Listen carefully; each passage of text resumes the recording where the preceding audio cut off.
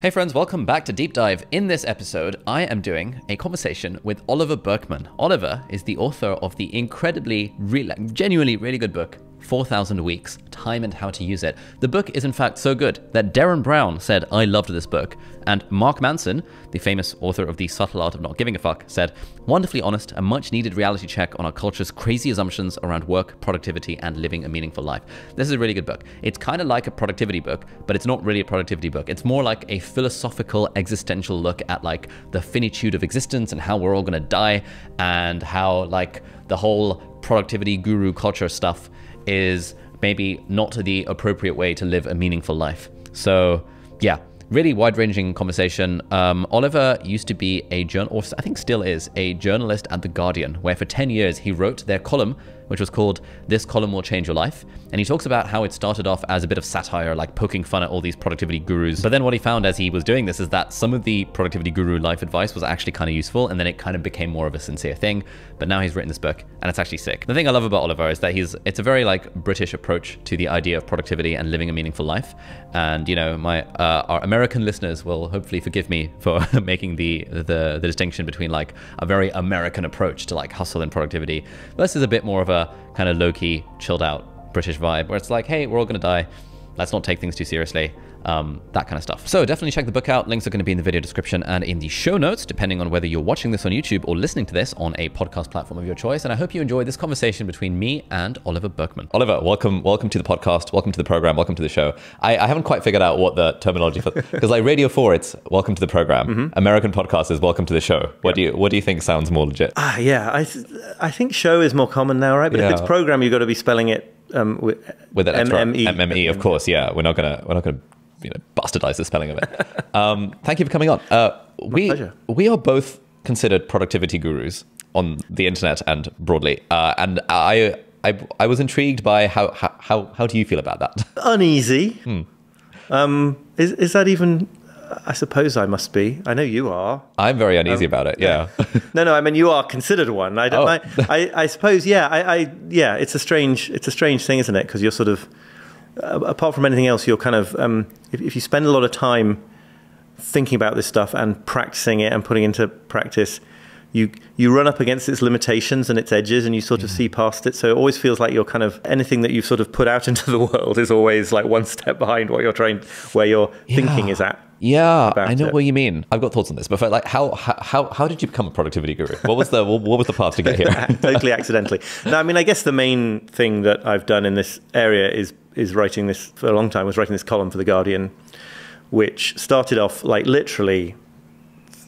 So I did it for more than a decade, and it started off as basically just mocking self-help, really. Like, I mean, my main motive at the beginning, we called it This Column Will Change Your Life, and that was meant to be a joke. And I spent the next like decade of my life explaining to people that it was meant to be sardonic, and it started off mainly about like looking at the sort of mainly at the nonsense that was in the sector, with a few little gems here and there. I'm afraid it was a kind of the journey was one of becoming more sincere, really, because I suddenly it became more interesting to me, especially with the sort of imagined and I think real Guardian audience of similarly skeptical people. Became more interesting to say, not look at these charlatan gurus who are being ridiculous, but like look at this thing that you might think is a bit embarrassing, this topic or this book or this person. There's actually something really valuable hiding in that. That's just actually a much more interesting and frankly journalistically sustainable thing to do in a column, is to sort of point to valuable things instead of just tear down. No, sure. How did you get the gig? How does one become the productivity columnist at The Guardian? I was totally by accident. I was working as a feature writer there, and I carried on working as a feature writer there. And my editor on Weekend magazine at the time saw that I was consuming lots of these books with this kind of, definitely with this kind of dual motive of like, well, this is silly, but I'm actually kind of really interested. And she thought, might as well get some journalistic value out of the fact that Oliver has this fixation. So that's how that started. And it wasn't intended to last particularly long, but it ended up doing. And it lasted for 10 years? More than 10 years, I think. Is it still going? No. I stopped it a bit over a year ago. Why did you stop?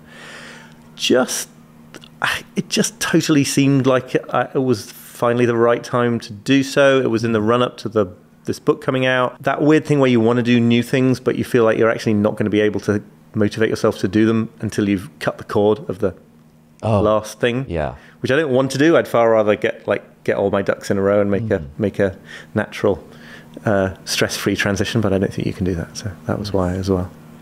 Okay, yeah, that's cool. I mean, so the book that you've written is very, very good. I listened to it on audiobook, but we have a physical version, which I would love for you to sign afterwards. 4,000 Weeks, Time and How to Use It. You've got thingy from Darren Brown. Darren Brown is one of my dream podcast guests. Have you read his book Happy? Yes, yeah. Yes, it's great. And I've got but haven't yet read his new one. Oh, the notes on about a stubborn universe. I can't remember the details, but it's of the title, but it looks like totally up my street. Yes, I pre-ordered it. It's going to arrive on Kindle at some point. At some point soon, I hope. 4,000 Weeks. What's the premise? What's the deal with that? The title, that is very approximately the average lifespan in the West expressed in weeks. If you live to be 80, you'll have 4,100 and something. I'm not good at maths. I definitely sort of rounded it to an imposing number. And, you know, I'm sort of at pains to point out, talking about the title, obviously many people get quite a few more than 4,000 weeks, and obviously many people get far fewer. Yeah. The point is just, it's really finite, and something about expressing it in weeks makes it really finite. Even if you break the current world record for longevity and live to be 125 or whatever you need to do, still only is 6,000-7,000 or something. It's or something around that. Yeah. The point is, it's just, you put it in weeks, it's just weirdly tiny. So what's the subtitle is Time and How to Use It. And I guess when I was describing this book, because I recommended it in my newsletter a few weeks ago after I listened to the audiobook, and I was like, it's sort of like a productivity book, but it's sort of not really a productivity book, and it's sort of like a philosophical exploration of the finitude of existence. And I found myself using this weird terminology. How would you describe what the book's about? That seems good enough to me. I mean, it's really strange as the writer of something like this. I don't think, first of all, now I'm going to pick a genre and then write into it. I definitely think, well, firstly, what needs to be said, but more in a way, what do I need to hear? Because it's totally written for me to figure out what I need to do with regard to time, as much as it is to sort of lecture other people about that. And I think that the point you're making there about it maybe being an uneasy fit in different genres reflects the fact that I had got to a point where what I wanted as much as anything else was to understand the right kind of perspective to take, not as opposed to tips and techniques, not that they're not valuable, but that they have to sort of be fitted into a broader sense of what it is to have a relationship with time. And then as opposed to thinking that the one next technique was going to be my salvation, which I spent many years thinking it would be. So in your 10 years as a columnist for The Guardian doing this stuff, were you, I got the impression you were testing different productivity techniques, and then you'd write about the effect that they had on your life? Yeah, that was one of the things. I was also writing about new research and new books and stuff. But yeah, that was a big part of it. And so I guess how did that culminate in this sort of more kind of take a step back, more again relationship to timey approach to a book, rather than, for example, writing a book with 18,000 tips and tricks? The column was a really useful experimental ground for trying things out. And then if you look in in the rearview mirror after you've written the column for a few years, I could see patterns emerging, things that kept making sense to me or that kept really not working. And so both for this book and the last one I wrote was sort of arose from that process. You get to sort of test stuff out, you get feedback from people. Someone says, I read your column, have you seen this book that's about it? And you sort of, it acts as this kind of interaction is much more normal now than it was when I began this column, which was still, relatively speaking, the early days of the internet for newspapers, relatively. But yeah, so that was that way of that was how it sort of started. And yeah, I guess in terms of the substance of the idea that kept emerging from all of that is there is something to do with acknowledging limitations, embracing the sort of certain facts uncomfortable facts about the human situation with respect to time that is very important if you're going to actually sort of plunge into life and do meaningfully productive things. And then there's quite a lot of sort of unhelpful ways of thinking about time and productivity, including in certain books and coming from certain gurus, that basically just sets you up as being in a war with the human situation in a way that is basically never going to help. Because if your goal is to try to escape your finitude, then good luck with that. So what do kind of if we stereotype the stereotypical productivity book written by productivity guru, what does that get wrong or sort of misguided or different about like how do you think about productivity different to that? Well, I think that's the right question, I think. Well, the most stereotypical book is going to imply that you can get everything done that is important to you, whether it's ambitions and goals or sort of obligations and demands, all of it, provided that you render yourself sufficiently optimized and efficient, and so that you can sort of pack in more and more and more into the same amount of time using techniques, using specific organizational and work techniques, that you won't need to make tough choices with what you do about your time, and that you can sort of achieve a kind of control over your day that is basically absolute, and over your life and how things unfold in your life that is basically absolute. You get a sort of subsection of this stereotypical bad time management stuff that says, no, you do have to make choices and you have to prioritize, but it still implies that like prioritization and saying no and all the rest of it is just a matter of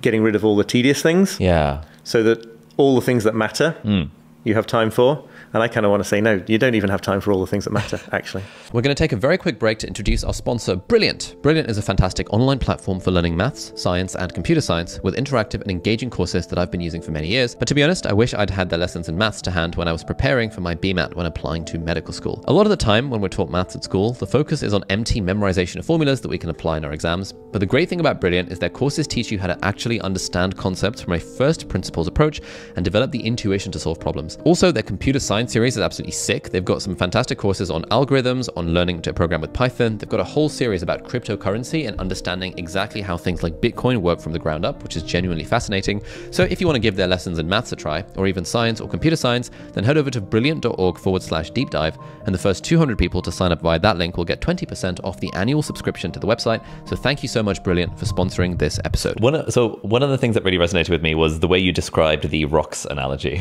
I wonder if you can talk a little bit about that.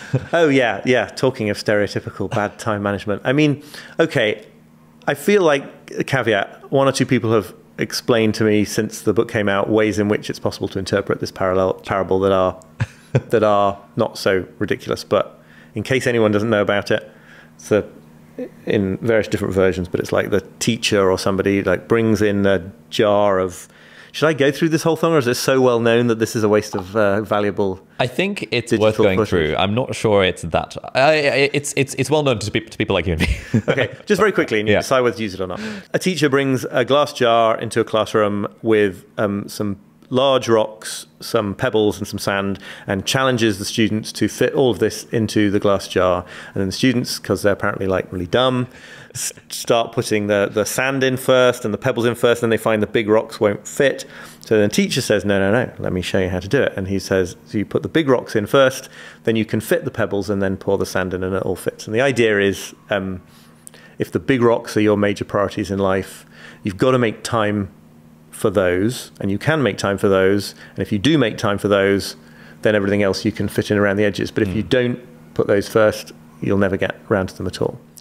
And I don't think that's a completely meritless point. I just want to say that right now, so that the estate of Stephen Covey doesn't come and sue me. Like sues you for libel or slander. But the experiment is plainly rigged, right? It's set up. The professor, the teacher, has only brought as many big rocks in as he knows can ultimately, with the right configuration, be made to fit. And I think that, extending this metaphor, the problem most of us have with time management these days, the main one, it's not necessarily that we're bad at prioritizing. It's just that there are too many big rocks to fit in the jar. In other words, there are too many things that totally legitimately have a claim on your time. too many people in your life, business opportunities, demands from the boss, whatever you're setting it, whatever your situation is, like there are just too many things that legitimately you could use your time on than you have the time and stamina available for. So the nature of the hard choice involved is different. It's not just like, how am I going to organize my day? It's like, what am I going to neglect? And what important things am I going to neglect? Because I am definitely going to be neglecting some important things. Yeah, like so as I was listening to the book, it really gave me a lot of reassurance because, again, as a productivity guru, I feel like I should have my life in order. And, you know, when the WhatsApp messages pile up to like, you know, 100 plus, I'm like, oh my God, relationships are the most important thing in life. I'm letting people down by not replying to them. And then I spend hours replying to all the people. And then responding to WhatsApp messages generates more WhatsApp messages. Similarly to responding to emails, just generates more emails. And, you know, at the same time, I care about the work stuff. I care about, like, I don't know, some sort of impact. I care about spending time with my family. And it's like, in the past, part of me was just like, you know what? I just really suck at keeping in touch with friends. And that's okay. And then another part of me was like, no, that shouldn't be okay. Like, you know, I should use my productivity powers to, like, actually focus on this thing that's important, like keeping in touch with friends. How do you, I guess, knowing that, for example, there are too many rocks to fit in the jar, how does one go about solving this problem? Well, I think so. I think the most important point there is that, like, in a certain sense, you can't. And that's the really important point. And this is not a despairing message. I think it's a really empowering and sort of thrilling message in a way. But like, if the challenge, and like I so like vibe with what you're saying there about feeling that there must be a solution and that all these things really matter. They do really matter. You don't need to persuade yourself that actually some of them don't matter. Just to get really sort of existential about it, I think there is some kind of urge motivating that, and it's almost universal, to want to find a cheat code for life, or find a sort of, you know, a caveat in the contract of being human, and to get on top of everything or in command of your time in a certain way that is just not actually available to us as finite creatures, because we have this fundamental mismatch between our capacity to think of infinite possibilities and feel infinite obligations and our finite material, you know, short lives and limited time. So this is like the vague part, and we can totally talk about like more specific and practical things, but I think there's something really powerful in just seeing, oh, this isn't a problem to be solved. This is just the way things are. At the end of life, there will be lots and lots of things you didn't get around to doing that totally were legit, that they would have been good things to do. But that was because you were doing other things, hopefully, things that were good things to do. And you can sort of relax into the discomfort of that a little bit. You can feel the anxiety, or anyway, it leads to anxiety in me, that comes from thinking like, well, you mean I'm never going to get to this point in my life where I have no problems? Or feel no, it's like, no, you're not. That would be ridiculous, and you wouldn't want to get there actually, but it's a separate discussion. You can sort of factor in, like price in to your approach to life, that there are going to be good relationships that you don't nurture, interesting opportunities that you don't pursue, great books that you don't get to read. It's like, if something like that is completely a given, it stops being stressful. Like, we don't beat ourselves up for not being able to like jump a mile in the air, because nobody expects that in the first place of human beings. And it should be the same for this kind of stuff. And once you've sort of let this whole fantastical edifice crash to the ground and you're just standing in the rubble, you can be like, okay, now I've got this many hours today. What would be the most meaningful, exciting, high impact things to do? And it's like, it's hard, and I don't want to imply that I've like totally solved this issue either, but like, I think that is the way forward. Yeah. How did you come to this like realization that in fact it is not possible to juggle all the things competently? I think the column helped there in like a weird bad way, because if you test things out for week after week for many years, and you begin to see what it is you're wanting from them, which is basically salvation or eternal life or something equivalent to that, and it never happens, and on the 100th time round you're like, oh, maybe there's a problem with the framing of this, instead of that I haven't just yet found the technique. So that's where being a bit obsessive kind of helps, because if you were someone who just tried a couple of time management techniques, you might well imagine that the sort of utopian one, you just hadn't seen it haven't come across it yet. Whereas I was pretty confident by the end of that decade plus that like it wasn't coming anytime soon. Yeah, I guess it's an unusual position to be in, where you have actually tried all of the technique. I feel like I've come close to trying all the big ones through making videos about this for the last 5 years. And I find that every time I reread Getting Things Done, I feel about 2 weeks worth of like, yes, capture, clarify, organize, reflect, engage. And you know, it feels like all the cylinders are firing and it's all good. And then I miss a weekly review and another one and another one. And it's like, you know what? I've had this, I looked at my Todoist, which was the app I was recently trying out. And it's like, overdue reminder, do your weekly review, 24th of October. I was like, I did it for 2 weeks. And then the reminder just kept on going overdue. And it's like, I know in my head that doing a weekly review is an important thing, getting all my priorities in order, reflecting on the week, et cetera, et cetera. But there's something about it that actually makes it really hard to do.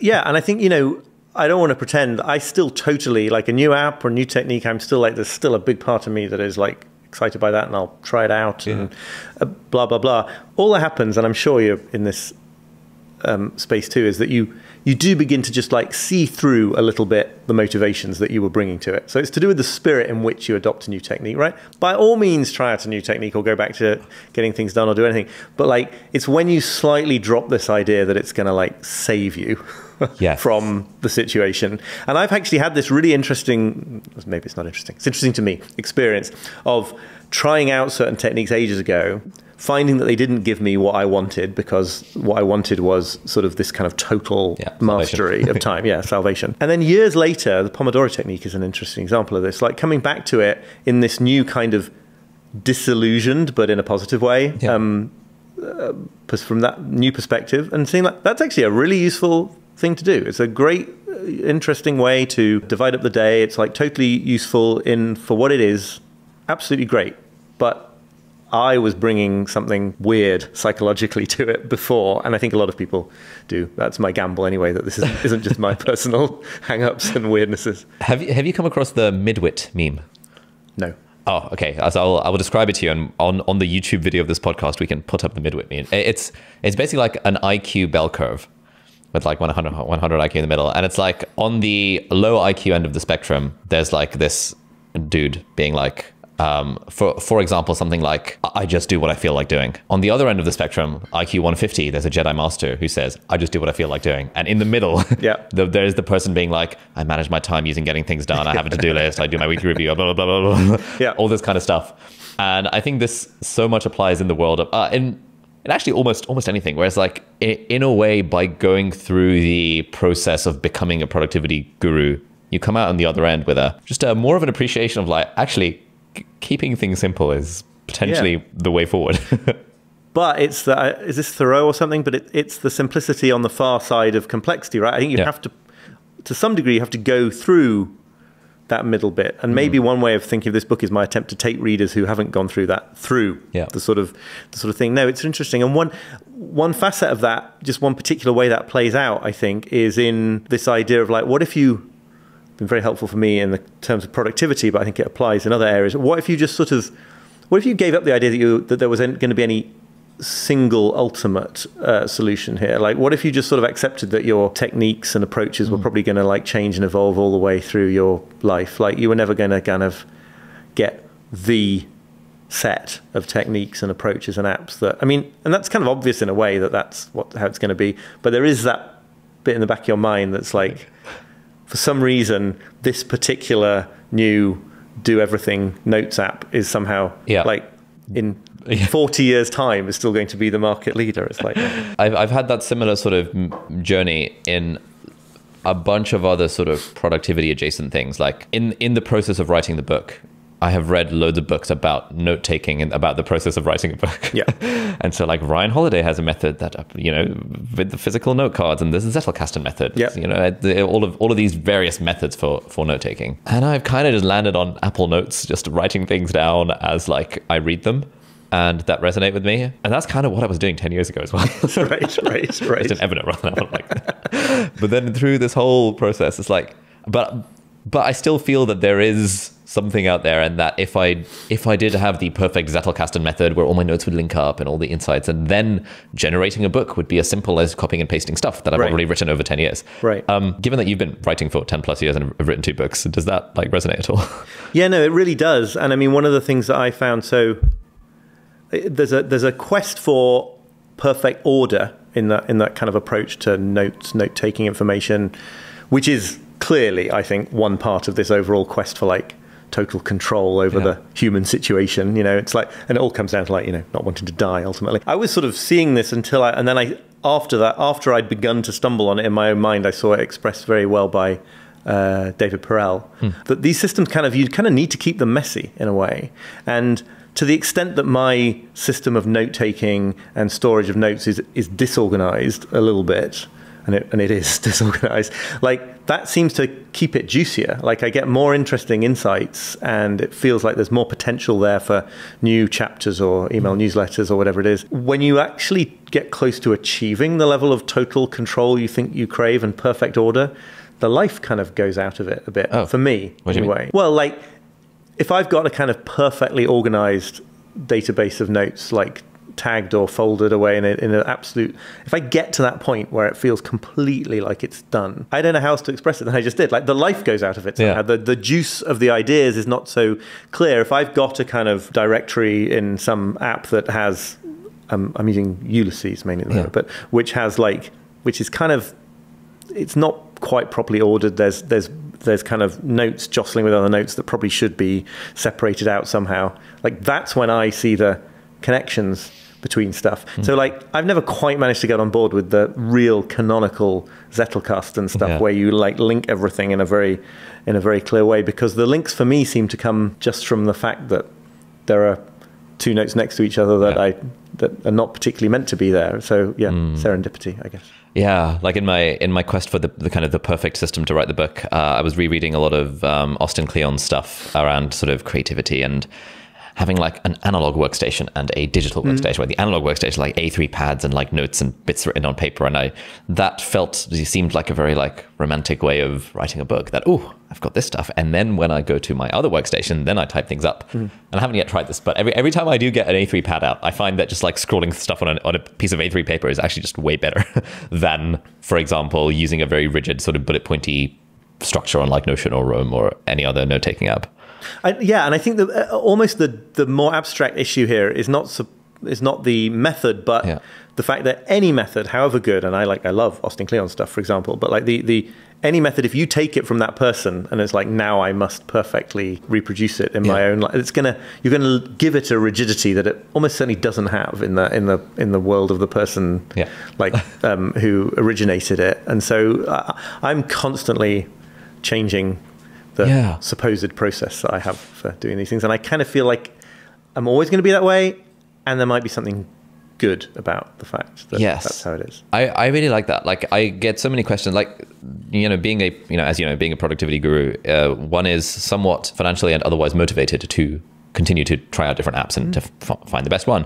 And part of that is this thing of, maybe there is that perfect app around the corner, but like, and another part of it is, well, kind of need content for my newsletter, for my YouTube channel. So, Notion have just released a new feature. Let's like see if it fits into my life. And people will often discover a video I made 2 years ago where I talked about how at the time I was using Notion to store a list of database for all the things that I've ever read. Yeah. Being like, oh, I was watching your video about the resonance calendar. How do you specifically deal with this content type? And I'm like, oh, moved on from that 3 days after I made that video.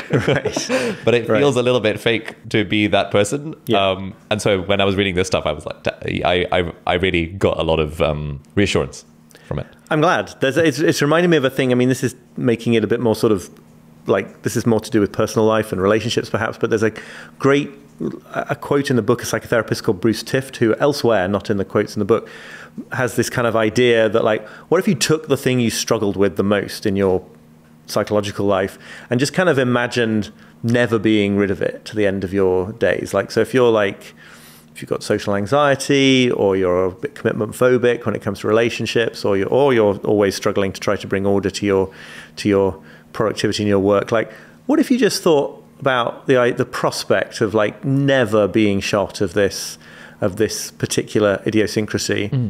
And at first I feel like, crestfallen when I do that, because I'm like, you mean like I'm never going to get to the perfect time? But then I'm like, actually, it's really liberating. It's actually really liberating to think like, okay, maybe we're not in the business here of finding a way to like suddenly to justify our existence on the planet. Maybe that's taken care of. Maybe you're fine, and then if you come up with some adjustments to your workflow that make you even better, great.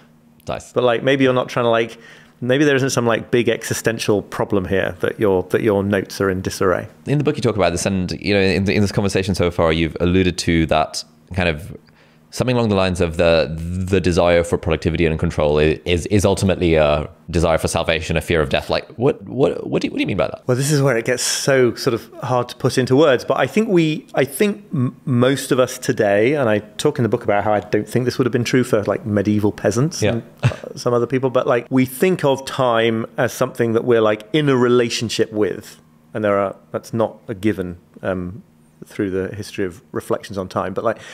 And so it naturally becomes something that we've got to try to sort of use well, or we could be guilty of wasting, or we want to sort of feel confident that the near future is going to unfold in a certain way. And actually time isn't really like this. So we don't have, we're treating it as something that ultimately it isn't, because you don't really have time. You just get given each moment as it comes, and you don't know how much more of it you'll have, and you can't really put it aside. All those things that sort of the language and the metaphor of like physical possessions or like money, ownership and management and stuff, doesn't quite work. The blogger David Kane has done some really Raptitude.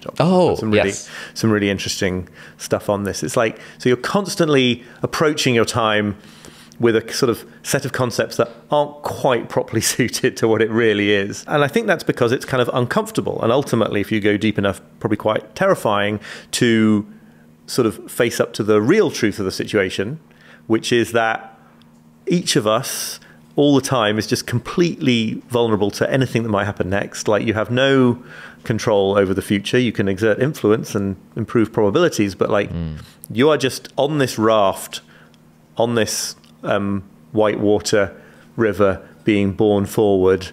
And you've just got to sort of do what you can in that situation. And in that context, it's really tempting to feel like, no, can't I come up with a way where I'm like, you know, stretch the metaphor, but like where I can like get onto the riverbank and then like control a fleet of ships or something? Like, no, you're just in it. And that's terrifying. And so I think a lot of what passes for sort of bad time management, but also lots of other sort of weird behaviors that we engage in life are basically forms of emotional avoidance, right? They're ways of not facing up to the sort of edgy, nervous, angsty situation that we're actually in. So we think the way forward is to feel more in control than we really are, or to distract ourselves. Yeah.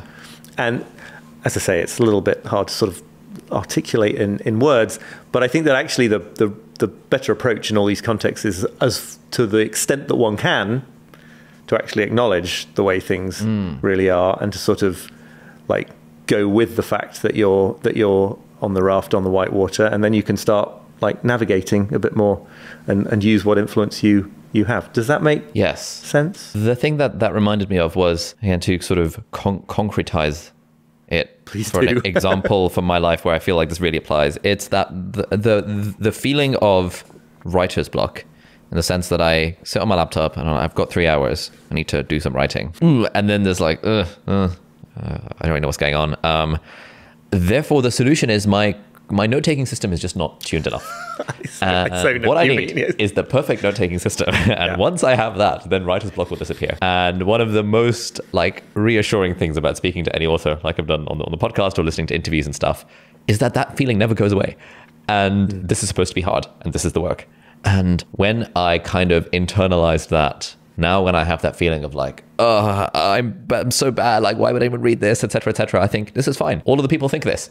So it's all good. And just embracing that then weirdly helps me make progress, and also be less beating up of myself about the fact that I've only made 1,000 words of progress rather than the 2,833 that I had like decided would lead to 1 million words a year or whatever. Yeah, no, absolutely. I think that's so that observation that like that these things are difficult, and you might get lucky sometimes and go into like beautiful flow state, but they are basically difficult. It reminds me of the opening line of a great old self-help book, The Road Less Traveled by Scott Peck, which is, I'm paraphrasing, but he starts off saying life is difficult, and then he says something like, this is one of the great truths, because when you fully internalize the truth that life is difficult, it no longer matters that life is difficult. So it's like I feel like that's a different way of saying, when you stop treating the difficulty of doing difficult things as a problem to be solved, then they're less difficult in a certain way. And the way I would put that through like my stuff in this book is like, what's happening when you're writing is you're being brought up against your limitations and your edge, right? You're doing something that matters to you. The stakes are high. You don't know that you can do it to your standards. You don't know that it'll be well received, but you want it to be. So all these different things are at stake. And so it's unpleasant in a way.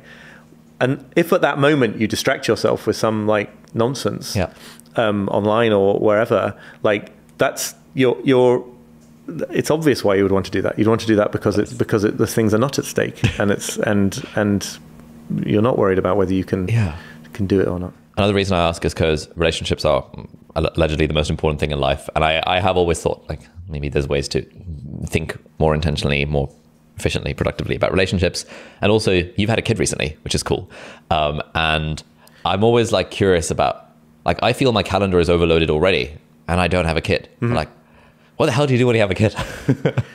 Yeah, I don't really know the answer. I mean, it was only fairly recently now because he's just turned 5, which is... 5? Yeah. Been writing a book for that long? Well, I sort of sold the book proposal, then he came along, and then the book was just on hold for like 3 years, and then... Got it. Then so yeah, it was, nothing will mess with your belief that you can control your time. And I don't want to claim I've figured this out perfectly at all.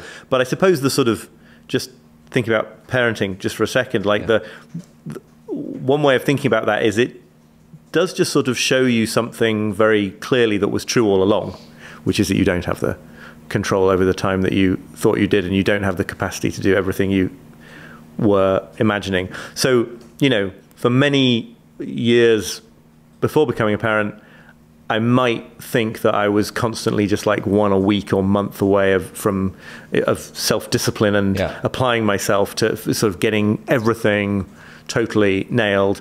And that becomes, again, it becomes a lot harder to continue to believe in that once like 50% of your previously available time minimum, it depends on the stage of parenting, I guess, but like has just been taken away and put to this totally non-negotiable thing instead. And so it's like, that's quite useful in a way. Obviously it's not useful from the point of view of one's work to have less time available for one's work, but it is kind of, it helps one's own like growth in a way, quite apart from the many huge delights of just being a father, but like it helps one's own growth in a way to sort of see the truth of the situation a bit more plainly, which is like, you know, there's definitely not enough time for everything. Sacrifices will have to be made, and to some extent this effect hasn't been as pronounced for me as it has for some people, so I'm slightly annoyed at that, but to some extent it also reduces your distractibility in the work time that you do get, because you're just like, okay,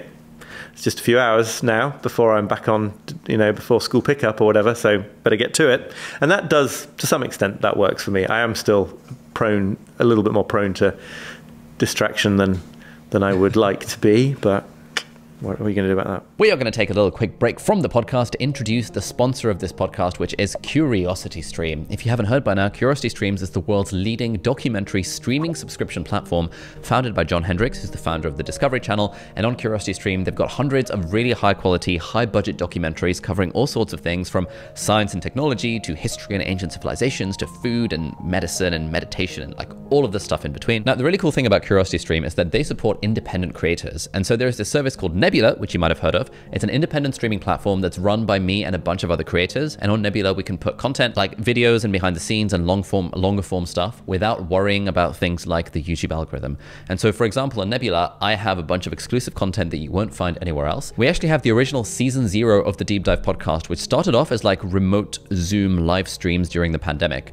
And that is only available on Nebula. You won't find it anywhere else. So if you enjoy the sorts of conversations we have on Deep Dive, you might like to see, you know, a whole year before we started this podcast properly once the pandemic stopped, what sort of conversations I was having with people on Zoom. I've also got a series of videos on Nebula called Workflow, which is where I deep dive into some of my favorite productivity tools. And on Nebula, you also get early ad-free access to my videos and videos from a bunch of other creators that you might be familiar with, like Thomas Frank and Tom Scott and Legal Eagle and Lindsay Ellis. And the really cool thing is that because CuriosityStream loves supporting independent creators, we've got a little bundle deal, which is that if you sign up for an account on CuriosityStream, you actually get free access to Nebula bundled with that. So if you head over to curiositystream.com/deep dive, then for less than $15 a year, you can get full access to CuriosityStream's incredible library of documentaries and also free access to all of the stuff on Nebula bundled with that. So head over to curiositystream.com/deep dive to get the bundle deal. So thank you, CuriosityStream, for sponsoring this episode. I always have that feeling of, you know what, from next week or from 2 weeks from now, when the calendar is broadly empty, or, you know, then my life will be sorted.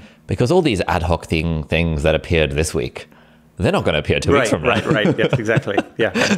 And you pair that with a tweet I saw the other day, I can't remember who from, saying like, all my schemes for self-improvement depend on my waking up tomorrow with like 5 times as much self-discipline than I've ever demonstrated any day of my life to date. So it's both of those. Yeah, absolutely. Yeah, we were doing a little goal setting exercise with the team yesterday. We had this whole like business coaching session, quarterly planning and stuff. And I was like, you know, what's like my number one priority for the next quarter? And it's to write the first draft of the book. And I was like, okay. Then I was like, wait a minute. There's like 12 weeks in a quarter. There's 12 chapters in a book. Shit, that's 1 chapter a week. Right. A chapter is like, I don't know, like 8,000 words. Probably 10,000 that the editors are saying we can cut down to like 6,000 or 7,000. So am I really saying I'm going to write 2,000 words in a day, like each day? And I'm like, well, yeah, 3 hours in the morning. It's quite a long time. How hard can it be? And so it's just like, yeah, I will do this thing. But I think it's very much, you know, as we think about our future selves, we give ourselves superpowers. Yeah. That like, yes, I will wake up on time. I'll be fully disciplined. I will go to the gym like before 8 o'clock, and then I'll be sat there ready with my coffee to write for 4 hours solid and not get distracted and not need to do a poo like in the middle of that. Yes. Right. And the reason, I mean, this is maybe obvious, but like there's a lovely quote from Henri Bergson, the philosopher, in his book Time and Free Will, where he sort of says like, there's the reason that thinking about the future in this way is always more appealing than facing the present is because like anything's possible in the hypothetical future. Yep. The limitations of the material world that you're subject to today are not there like in your imagining of next month, because you can sort of think like, oh, I'll find a way to do this, and this, or yeah, I'll bring more self-discipline and energy to it than before. And it's comforting. You get to like you get to sort of squirrel it away in the future so that you don't need to like face the truth of the situation right now. Yeah, it's useful to notice when one is doing that, I think. Yeah, I think that's the balancing act, like that I found as well in my life without a child, is where I will try my best to set an intention for the day of like, this is the one thing that I want to do, and I will try my best to broadly stick a time block in the calendar for when I will want to do that one thing, knowing that, like, to be honest, if a friend was like, hey, do you want to grab lunch? I will prioritize social life over work generally. And the way I think of it is like the rest of the things I want to do today are a might to-do list rather than a to-do list. And I'm still, let's say, experimenting, still trying to figure out like what's like a realistic maximum number of things like I'm allowed to have on that list. Mm-hmm. Because I think otherwise for me, the temptation is there. I'd be like, oh, well, I'll call my grandma, and then I'll call my mum, and then I'll call my aunt. And then, okay, so that's the relationship box ticked. Oh, then I need to message about 8 different friends, and I need to send thank you cards. And, oh, Christmas is coming up, so let me send great gifts, blah, blah, blah, blah, blah. And then I need to do all these different things, checking all these videos that are coming out. And the list just swells. Whereas what I've been trying to do recently is just be like, I'm only allowed to do three things on this list. And if after that, I still have more time, and I feel like doing like quick work, then at that point I can freestyle it. But I just never get through just even those 3 things on the list. And one of the things I really liked about your sort of like at the end of the book, you have a sort of practical advice-y section for those of us that are like, okay, Oliver, mate, enough philosophy, and we get to the tips. You talk about I think sort of having like a maximum number of things that you're allowed to do, or something to that effect. Yeah, there's all sorts of different ways of implementing this, and you'll be familiar with many of them. But this idea of like limiting your work in progress, this idea of saying that I'm only going to work on a fixed number of things, and I'm going to complete one of those things before I allow myself to put another item onto that queue. And obviously you can do this at the level of like projects. You could say I'm only going to have like one major goal in my work at a time. And you can also do it to some extent at the level of tasks, right? You can be like, well, these are the 3 things I'm going to do, and until I've done one of them, nothing else is coming off that task list. And Kanban boards are an obvious way to implement this, and I've got this idea in the book about keeping 2 to-do lists where you sort of feed items from an infinite to-do list through a very narrow, limited to-do list. And again, it's just all about like saying, look, you're already making choices, your time is already finite. Whenever you're doing something, you're already saying no to all the other things in that moment. So now just like make it conscious and sort of hold yourself to it and avoid that thing that I certainly am very prone to. I think lots of people are, where it feels like you're more in control of things if you just sort of spread your attention among 50 of them. Yeah. But actually it isn't, because you're not more in control of them. You're not making better progress on them because you just bounce from one to the next whenever they get difficult. So you just go around it. No, exactly. Yeah. I'm finding this with the book as well, which one of my writing coach says is normal for a first draft, where I will get 80% of the way through, and then it starts to feel like, I need to round off the argument somehow. But I can't be bothered right now. Let me just do chapter 8. Right. And I'm hoping that towards the end of it, then I'll be able to think about this kind of stuff. Yeah. So on the goal setting front, I also keep on trying to find the perfect system for this. Like, in terms of like personal goals. One of my theories, or my philosophies, shall we say, is that I don't like it when I set goals that are outside of my control. For example, when I set the goal of, I want a YouTube video that hits a certain view count, right, compared to I want to make a video I'm proud of. When I think I want to write a book that hits the Sunday Times bestseller list versus I want to write a book I'm proud of. And that's all fine. But that almost feels like it's, oh, well, I'll just do my best and not worry about the outcome, which feels a little bit unsatisfying, given a bunch of research around the idea of like effective goal setting and challenging goal setting, and the fact that kind of high performers, in inverted commas, in most fields, it's not like Michael Phelps is just, you know what, I'll just try my best and see what happens. It's like, right. Yeah. So any thoughts around that tension between I'll try my best versus I have this specific outcome I'm aiming for, which maybe is somewhat outside of my control? It's interesting. I mean, there's a sort of sub-distinction there between, there's the goal, there's the things you can control and things you can't control, but then there's specificity or vagueness in the things that you can control. And I do think that like things like doing your best and being proud of things, like they're really important values in life, but I can see how they're not particularly helpful in this setting because it's sort of completely open-ended. And so it's not very smart. No, right, exactly. Either you will end up sort of not doing what you could have done because you say, well, that was my best, so I don't care. Like, and you sort of make it easy for yourself, or you do what I think I would do and have done in a lot of my early adulthood, which is like be convinced that trying your best is really important, and then like torment yourself constantly with like, am I doing my best? Is this my best? Can I, and those kind of open-ended things seem unhelpful. On the other hand, if you say, I mean, this is where I feel like quantity-based goals can be really helpful, right? If you say like, I'm going to put out this number of videos, or this number of, I'm going to write this many words by a certain point. Firstly, it's specific. Secondly, it's within your control. And then thirdly, it's somewhat drained of the sort of, the qualitative goals are sort of, they go wrong because they're so sort of emotive. There's something kind of nice about a very, very sort of mechanistic goal in that area. I don't think it's the whole piece of the puzzle, because I do think, even though I wrote in my first book about like how positive visualization is largely nonsense and all sorts of things, I do think there's clearly a role for kind of envisioning having a vision of where you'd like things to be and using it to determine what you do in the present. But that idea of just being, maybe this is like systems versus goals, it's that old distinction, but it's like the idea of saying like this many words, or just something really that takes out all the angst from it. I think that's would be really useful. Yeah, well, one of the ways I'm thinking about it, because I was writing the chapter about this in the book like last week. I intended to do this week as well, but then time got in the way, like life got in the way. Like systems versus, I don't know, I feel like all of this stuff converges on a few central themes, and we as productivity writers try to put our own stamp on like a thing which people have been doing for centuries, if not millennia. But that aside, what I really like is that if I kind of break down my implicit process of goal setting, because it's never been like explicit, if I break down what that looked like, what it looked like was step number 1, setting a kind of destination goal that is within my control, like write a book I'm proud of, which is like this big project.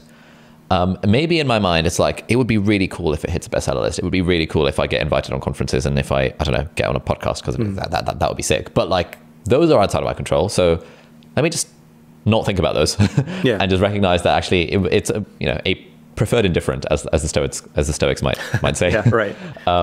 So the destination goal is within my control, and then I'll break that down into the kind of quote journey goals, which is more the system stuff of. Therefore, what I like tangibly need to do is that every week or every day I want to aim to write X thousand words or X hundred words, and again that is within my control. And then kind of my step 3 of this 3-step process is for that journey goal, that like let's say I want to write 500 words a day, to lower the bar of quality as much as possible. Yeah. I literally write on my to-do list, write 500 crappy words for crappy first draft of chapter 2.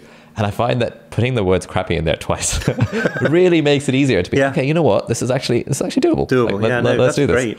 And it makes me think of 2 other things, like Dan Harris, the meditation writer and the podcaster, talks about doing things, specifically meditation, aiming to do them daily-ish. And having this built-in fuzziness, like, because you know whether you did something daily-ish, like in a given week, you have a feel like if you did it twice, it wasn't daily-ish, but it reduces this kind of like, oh, if I break my streak, it's all over, and I might as well spend the next 3 weeks not doing anything.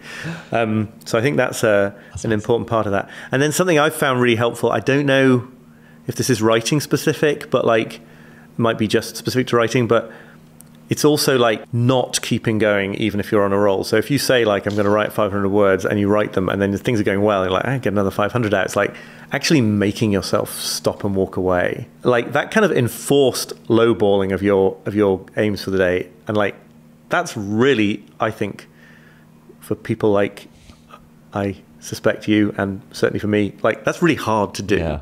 Like when the opportunity for a bit more productivity arises and you don't take it. Yes. But there's this amazing old book that I had to like buy as print on demand because it's so hard to get, called How Writers Journey to Comfort and Fluency by a psychologist called Robert Boyce. And it's like a really in-depth study of academic writers and what caused them to be either productive or not productive.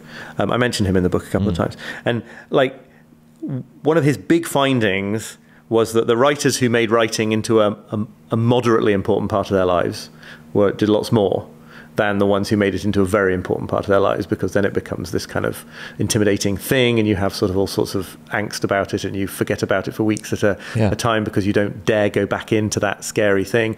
And part of that is like you figure out what is your short daily session of writing.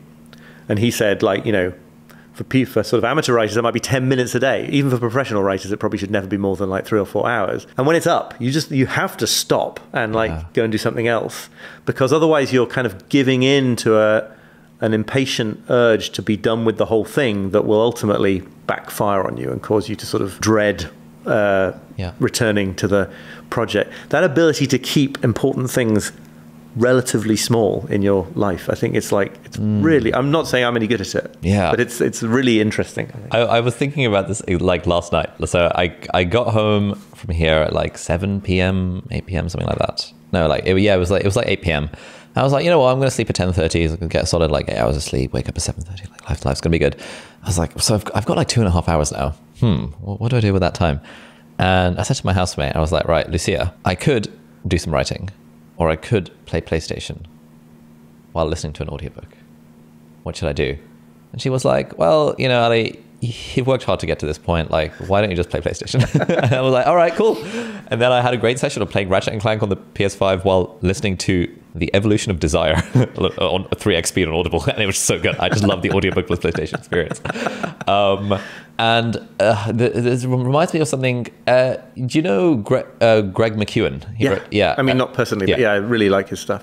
So his newish book, Effortless, tells the story of like it's like one of these perfect stories that I don't know how like 100% true it is, but like illustrates the point of like these two expeditions, like the British expedition and the American expedition to the North Pole or something. And the Brits were like, you know, what, or actually probably the Americans were like, you know, every single day we're going to make as much progress as we can. And the Brits were like, we're going to go 5 miles and no more and no less on any day. Yeah. And the Americans ended up dying on the expedition, and the Brits ended up just like slow snail mailing their way to just even when it's good weather, even when it's bad weather, we're not going to bother going above and beyond, even if we can. And just that thing in my mind of 500 words and only 500 words, or 2 hours and only 2 hours, and then stop, and then I'm just not allowed to do any more writing. Right. And yeah, and yes, I think it's great. I think, and it's hard, right? Because we, just as a culture, and I would suspect especially people who are interested in being productive in that culture, like resting is difficult. Like if I have, it doesn't happen very often, but if I these days, but if I have like 2 hours to just do whatever I want, and I've decided that it would be not appropriate to use that to power through my work, like that's quite challenging. It's like it does not, things do not obviously suggest themselves to me in that situation. It's better since we moved to the North York Moors, because actually going out hiking in nature is an example of that sort of holds my attention while clearly being not, you know, more of the treadmill. Yeah. But like, I think people get confused because you hear so much about how important rest is. People know that they need rest. They feel burned out. And then if they ever make it happen in their lives, it makes them feel sort of antsy at first. It's not, and so I actually talk about this in the book, you know, it's like, you've got to be ready, I think, if you want to pursue these different ways of relating to time, for them not to feel totally great in the first like half hour or first day of testing things out, because we are just completely geared to thinking that time not spent productively is time therefore wasted. And so like the first half hour that you're sitting by the fire with a novel, or the first day that you're on a beach for a week's holiday by the beach, probably isn't going to feel great. And actually, if you know that, it's less of a problem, because I think it then starts to feel great. You know? Yeah, I think one other thing that I think about on this topic is you know this idea of like stopping work at a particular time, and how it feels like, oh, but I could get more done if I continue to power through. It's just that like really is, and again I'm bad at doing this, but when I do, I always feel a little surge of satisfaction. Just the idea that like, what am I actually optimizing for here? Like, you know, if I think of what I guess what I want from my life, what I imagine is a life where I'm doing some reading, doing some writing, and doing some teaching, and hanging out with a team like once a week, and maybe filming a video or a podcast. Like that is broadly the life that I'm leading, and finishing my book any faster, and like, I don't know, getting out one extra YouTube video this week and stuff like these things that would be the outcomes of me spending more time working.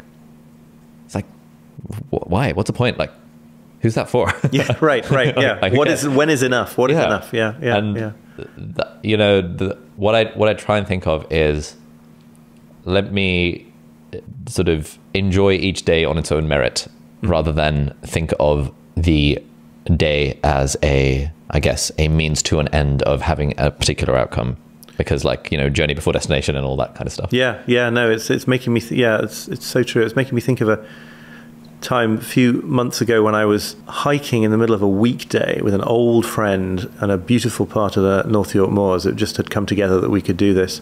And being struck by the thought in the middle of this very enjoyable few hours, literally being struck by the thought, I wish I lived the kind of life where I got to do this.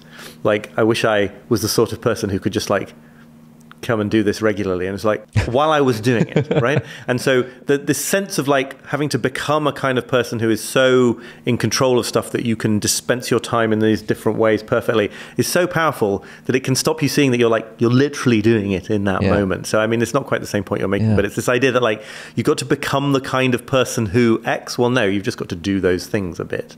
And if you value things, just do them a bit, and that's the whole challenge. So like, I feel like this thing, I'm changing the topic, I guess, but like, I feel this whole thing of like trying to become the kind of person who is actually can often be a big obstacle. It's a mind virus. to just do it. Yeah. So there is another cartoon that I've been thinking a lot about recently, which is, he might be familiar with, but we'll flash it up on the screen and I will describe it for people who are listening on audio. It is like a big, an elephant and like a baby elephant in a zoo. And a kid is there with his dad, and the kid points at the little elephant and is like, why is there a chain around its leg? And the dad's like, oh, well, the elephant, is going to escape otherwise. This is how they keep it there. And then the kid looks at the big elephant, at the mum elephant, and says, why is there just a string around her leg? And the dad's like, well, she's realized that she can't escape, or something like that. And right. It's like, often the reason I think of this a lot is that often we chain ourselves with our own assumptions, even though may not entirely be true. And last night I was having dinner with Dan, who is my assistant and one of our team members, and I was saying to Dan, I really wish I could get to the point where I could, I don't know, just go to Bali for a week to do like a writing retreat or something. And he was like, but you can, like, you absolutely can. Yes. This is your team, this is your business. We know that you can work remotely because we've done it. We know you can take Gordon with you, so you can film videos while you're out there if you really need to. But like, you absolutely can. Yeah. And I was like, damn, yeah, you're right. I just had sort of assumed that I had less control over my time, than I actually did. And in a way, it's comforting, I think, to think I will write my symphony tomorrow. Totally. Once life becomes more blah, blah, blah, blah, blah. And when we face up to the fact that, oh crap, I actually could just do that, then it's like, oh, hang on. There's something uneasy about that. No, absolutely. And I think it's important to say, like, obviously the specific example is not open to everybody. Yeah. Many people aren't in a position to go on a writing retreat to Bali for a week. Sure. But like there is but there is that same equivalent situation. I think we do it to ourselves all the time. It's related to that. It's kind of Jean-Paul Sartre and the idea of bad faith, right? This idea that like, and it's in Heidegger as well, if you really want to get into the weeds of this, like this idea that we tell ourselves we don't have choices that we do have, because it's actually much more scary to sort of face the choices that we do have. And like, no, if people can walk out of marriages. They can walk out of jobs. They can like make the kind of public statements that are going to get them totally cancelled. That you can do this. Like you say you can't do it. What you mean is that the consequences of it that you predict are scary, and they may well not be worth it in any given situation. But like, these choices are always there. There's a lovely quote from the psychotherapist Sheldon Kopp, who has this whole list of life advice in back of one of his books. And the one I always remember is, you're free to do whatever you want. You have only to face the consequences, right? And you can, I find this incredibly empowering, because it's like, no, you can do almost anything within the bounds of the laws of physics and given my financial and temporal resources. And some of them would have really, really bad consequences, so I definitely wouldn't do them. Yeah. And some of them would have somewhat bad consequences, like people being disappointed in me or angry or something, and they might totally be worth doing. Anyway, I slightly moved that on. I don't know if it's quite. No, I agree. Like a few, I think it was a few months ago now. I was here on a weekend just because this place was nice, and I was in the middle of moving house, and I was really thinking about kind of consequences of things. In particular, I was doing Tim Ferriss's fear setting exercise on what's really the worst that could happen, where I had this thought that, what if I just stopped caring about like the view counts on my YouTube channel, and I just like didn't let it affect me at all? What's the worst that would happen? Oh, okay, let's actually kind of think about this and realize that actually, this is actually probably a good thing overall, and there is very few worst case scenarios here that I couldn't deal with. But I'd spent the last like 4 years kind of on autopilot, just assuming I had to care about the numbers, and assuming that like how well a video does is some sort of factor that should make me feel more or less good depending on how well the video does. And I think it just like comes back to this thing of often we're operating on these invisible scripts with these invisible shackles, where at least in my life and in my experience, like the things that I would want to do are not the things that actually have consequences that I can't handle. It's just where I have made assumptions about, I probably can't do this. Yeah. Yeah. Yeah, no, absolutely. And I think there's a kind of a comfort, as you say, is a comfort, but also there's a sort of a false sense of control in worry, right? There's this idea that like I think the reason that we worry on some level is because we think that we're somehow affecting reality through our worrying. And it's like, well, if I let my hands off the controls there, terrible things might happen. So I'm going to keep like fretting about it. And the truth is, I think it's possibly a sort of universal truth, or it's mainly just or it's maybe just generally true, that like the terrible things that can happen in life, like cataclysmic things can happen in life, but they're not in the realm of the things that you might be worrying and controlling about, right? I mean, like absolutely terrible things can happen, but they will just be like, you'll be blindsided by those. And Stoicism has some ways to maybe be slightly less blindsided. But like the things that we're worrying about because we think that the worry somehow increases our control over them, and it just doesn't. So you might as well not worry about them. Easier said than done. I think basically in every aspect of my life, from at least kind of from the time that I remember vividly, like sort of end of school towards university and beyond, I've had like every few months when I come across some article on Lifehacker about setting your goals and figuring out what you want, and I do like a visualization-y thing of like, what do I actually want? Like, what does like a good day look like and stuff. Every time I do that, I just come up with stuff that I think there's no reason why I'm just not doing this now. Right. Like, at one point a few months ago, I decided at some point I want to get into learning how to write songs. I was like, I've got 2 hours right now. Like, what's stopping me? All right, cool. Let's just follow a tutorial on YouTube and, download GarageBand or something and make a start on writing songs. Similarly, when it came to business stuff, when it came to deciding to get the studio space and building a team in person, I just hadn't really thought about it. I was like, I did one of those exercises where I was like, what does your dream future look like 5 years from now? I was like, oh, it'd be really cool to, I don't know, have a studio or something where I don't have to have cameras and lights everywhere at home, and to come in on a Monday and, there's a team there in person, just like to brainstorm video ideas about and interview people in person. And I was like, damn, why don't I just do this? Because before the assumption, and the invisible assumption I'd been operating on was that when you work with a team, they just have to be remote. And when you do a podcast interview, it has to be over Zoom. I think the pandemic kind of really contributed to this. Right, yeah. But it was just such my model of the world was, how can you possibly hire someone for an in-person job? And I mentioned this to someone, they were like, dude, do you realize that 99.99% of the workforce is in person rather than remote? I was like, mind blown. I don't quite know where I was going with this, but just this idea of occasionally coming back to this idea of like, what do I actually want? And thinking, what are the assumptions that I'm making that are stopping me from being there, and why don't I just do it right now rather than next quarter or next year? Right. No, I think it's incredibly powerful, and it just reminds me again of wanting to say, like, I think that it will feel uncomfortable to do that at first, right? Because what you're doing, if you decide to spend 2 hours doing the thing that you've told yourself you want to do one day, learn songwriting, is you will be sort of stepping more authentically into the real situation of your life. It's not a dress rehearsal. It's here. It's now. It's limited. You better do these things that matter if you're going to ever do them.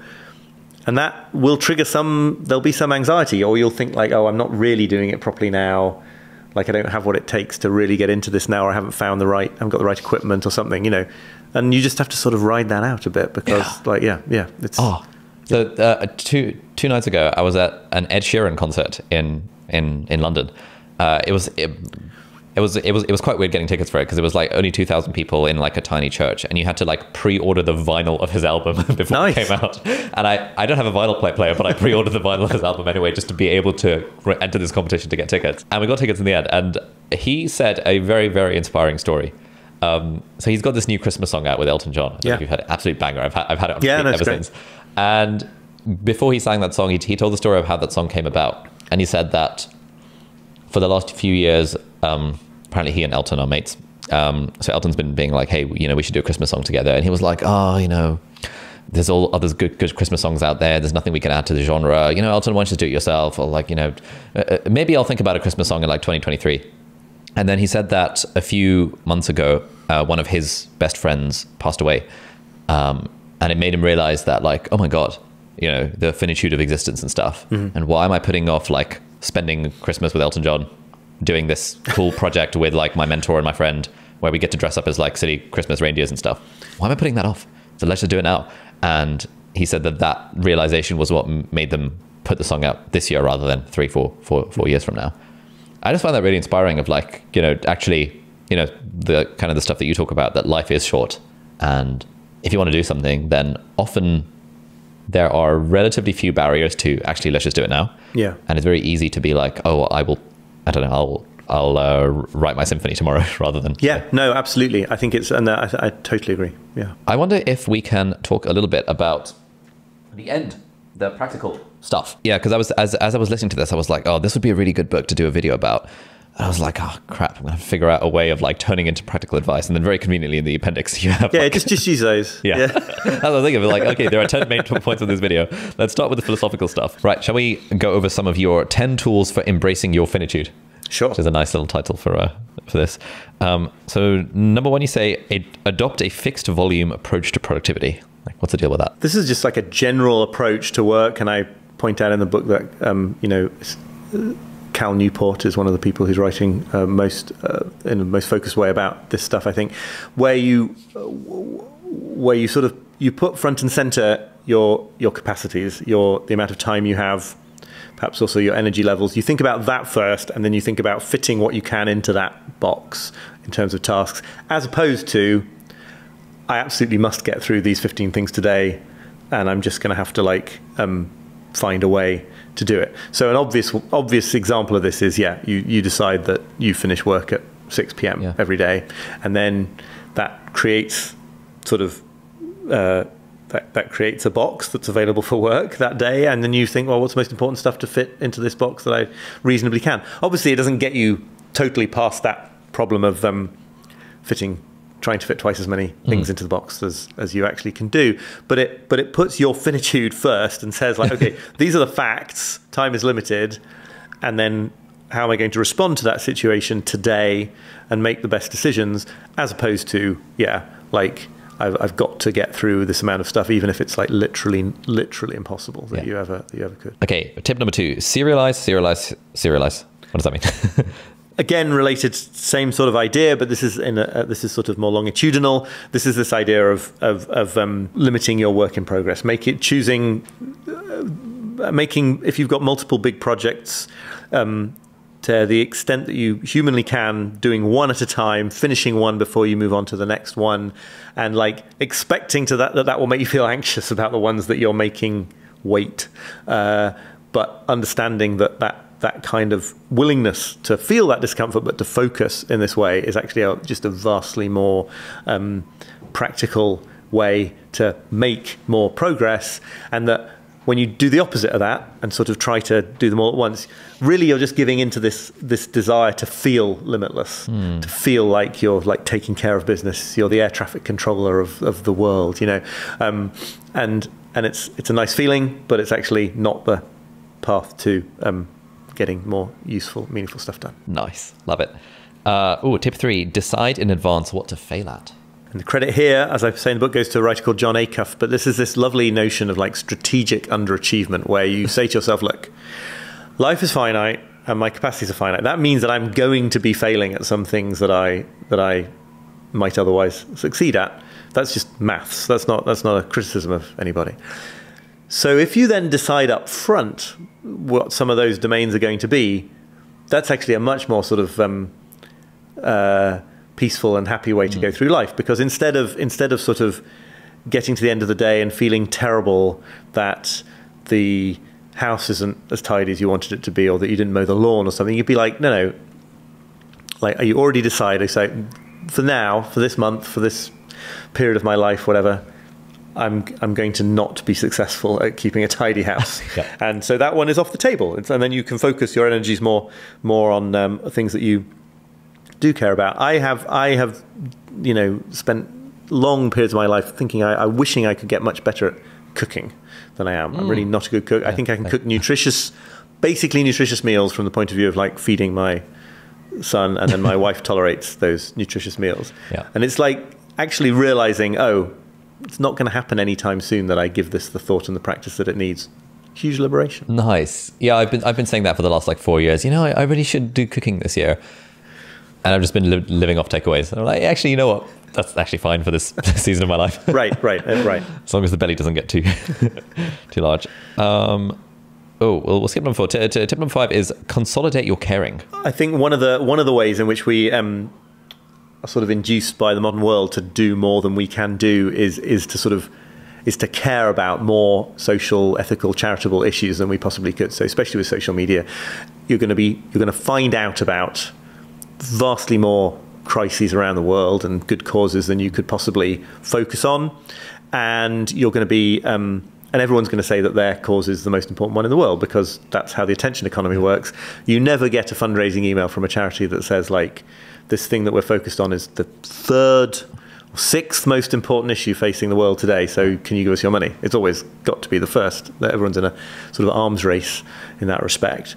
So I just think it's really useful for people who feel that pull of the duty to, like, be a good citizen. Not everyone does, but, like, if you do, to think, like, when you see the truth of this situation, that there's more to care about than you possibly could, more than, like, the greatest saints in history were ever asked to care about because they didn't have global digital communication, that's when you can say, like, okay, well, maybe I'll pick 1-2 issues that really matter to me. I'll dedicate some time to activism, some money to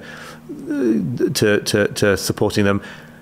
And then I will, like, proactively decide that the other ones are not my problem, even though they could be really serious and involve a lot of human suffering. Yeah. So you could say, like, you know what, I'm actually not going to be worrying about like what I can do for climate change, say, because actually, like, the welfare of immigrants is my focus, right? And it's not because the other one isn't really important. Yeah. It's that, like, it makes more sense for you to sort of concentrate your limited energies in one and the other one to someone else. Yeah, I really like that. There's an organization called Giving What We Can that has this pledge that I've taken, that I've made a few videos about, which is that the pledge to donate 10% of your income every year to cost-effective charities. Mm-hmm. And, you know, in this whole, like, effective altruism and stuff movement of, like, hey, how can we do the most good with our resources? There is this idea of that, yes, you could donate more. It could be 11 or 12 or 15 or 18. And while we're there, why don't you stop working at your job and volunteer at this thing? And while we're there, why not, like, and the list just continues. And what they found is that, look, you know, we all have limited bandwidth to think about all of these things, which are really, really, really important. Mm-hmm. And so if we just set a rule for ourselves that, okay, without thinking about it, 10% of my income every year is going to go to one of the charities that GiveWell.org deems to be the most cost efficient. So Against Malaria Foundation or Schistosomiasis Prevention or whatever. And recognizing that, yes, that means that there are some causes that will be underfunded, but not overly beating ourselves up about the fact that there's nothing we can do about those. I think that's, like, a nice way of doing it, which is, like, kind of this middle ground idea. Ooh, tip 7, seek out novelty in the mundane. Everyone older than about 25 has this experience of time speeding up as they get older, right? So that your childhood seems like summer's lasted forever. And then the older you get, the more rapidly time seems to pass, which is kind of really depressing. And the usual advice on reversing that feeling is to, like, have lots of novel experiences, because the more data we process from our experiences, the more we remember them as lasting a long time. But I'm sort of incorporating here a point from the meditation teacher Shinzen Young, who points out that, like, if you really focus on, if you get better at training your attention to process more data from whatever you're doing, like, that's another way to the same goal, right? So it's not just that you have to go on, like, exotic trips all the time. That's great if you can. Yeah. It's that you can also just, like, pay more attention to the things you're already doing, and you will actually, life will feel more expansive in that sense. Tip number 8, to be a, quote, researcher in relationships. What's the deal with that? I really benefited from encountering this perspective, because it's like, I think if you're, like, trying to exert too much control over life is a problem anywhere, but trying to exert too much control in relationships, whether it manifests as, like, you being a huge controlling jerk or you sort of withdrawing and being a commitment phobe, like, they're both sort of two sides of the same coin. Doesn't work because other people are kind of endlessly mysterious and infuriating, and that's kind of like the whole sort of value and point of being in relationships. So this idea that, like, of cultivating an attitude of curiosity. So in the parenting context, that would just be, you know, if I've got, like, a couple of hours where it's me and my son and solo, can I sort of, like, ask, like, who is this person? Like, who am I getting to? Who is this person becoming? Like, what's he interested in? What does he want to do that we could do together? You know, as opposed to either like, I've got a plan and you've got to follow it, which is a total nightmare with small children, or the flip side of that, which would be like, I don't know, you decide what to do. I'm just here to look after you, which is also kind of asshole-ish. So I think that sort of idea of like, oh, who is this person I'm getting to know? And I think it works in all relationships. It's really, I'm not saying I'm really good at it, but it's that sort of openness to whatever might happen. Instead of trying to have a strong preference for what should happen. Yes. Yeah, I think that really applies in like the dating world as well, where I've certainly found that in the past I would go on a date with someone that I like, being like, oh, I really want them to like me. And now it's more of a, there's still a little bit of that, but now it's a little bit more on the side of, I wonder what this person is like. I wonder how we'll connect. And this idea of being a researcher, like being genuinely curious to the experience rather than wanting an outcome and trying to push towards it. Okay, so tip number 9 is cultivate instantaneous generosity. I love this idea so much. I really am so much a work in progress with it, but Joseph Goldstein, the meditation teacher, has this practice that if a generous impulse arises in his mind, the practice is to try to act on it right away. So if you have the thought like, I'd like to give some money to that charity, or I'd like to reach out to that friend and say how much I appreciate them, or send someone some email about their work that you liked, like, do it then. Because what gets in the way over and over again is not that you sort of decide, oh, actually, they don't deserve it. I should just keep quiet. What happens is it just gets sort of entangled in the stuff of everyday life, or in this idea that you're going to become the kind of person. I was talking to someone the other day who said like they'd made some pledge to themselves that they were going to try and like send 1 or maybe 3, I don't know, it was like emails of praise to people who they really appreciated, like every week or every day or something. And of course the effect of that is to stop you just sending 1 email today, because you're like, oh, I haven't got to the stage yet where I've really got that habit implemented. So for now I'm just not going to do it at all.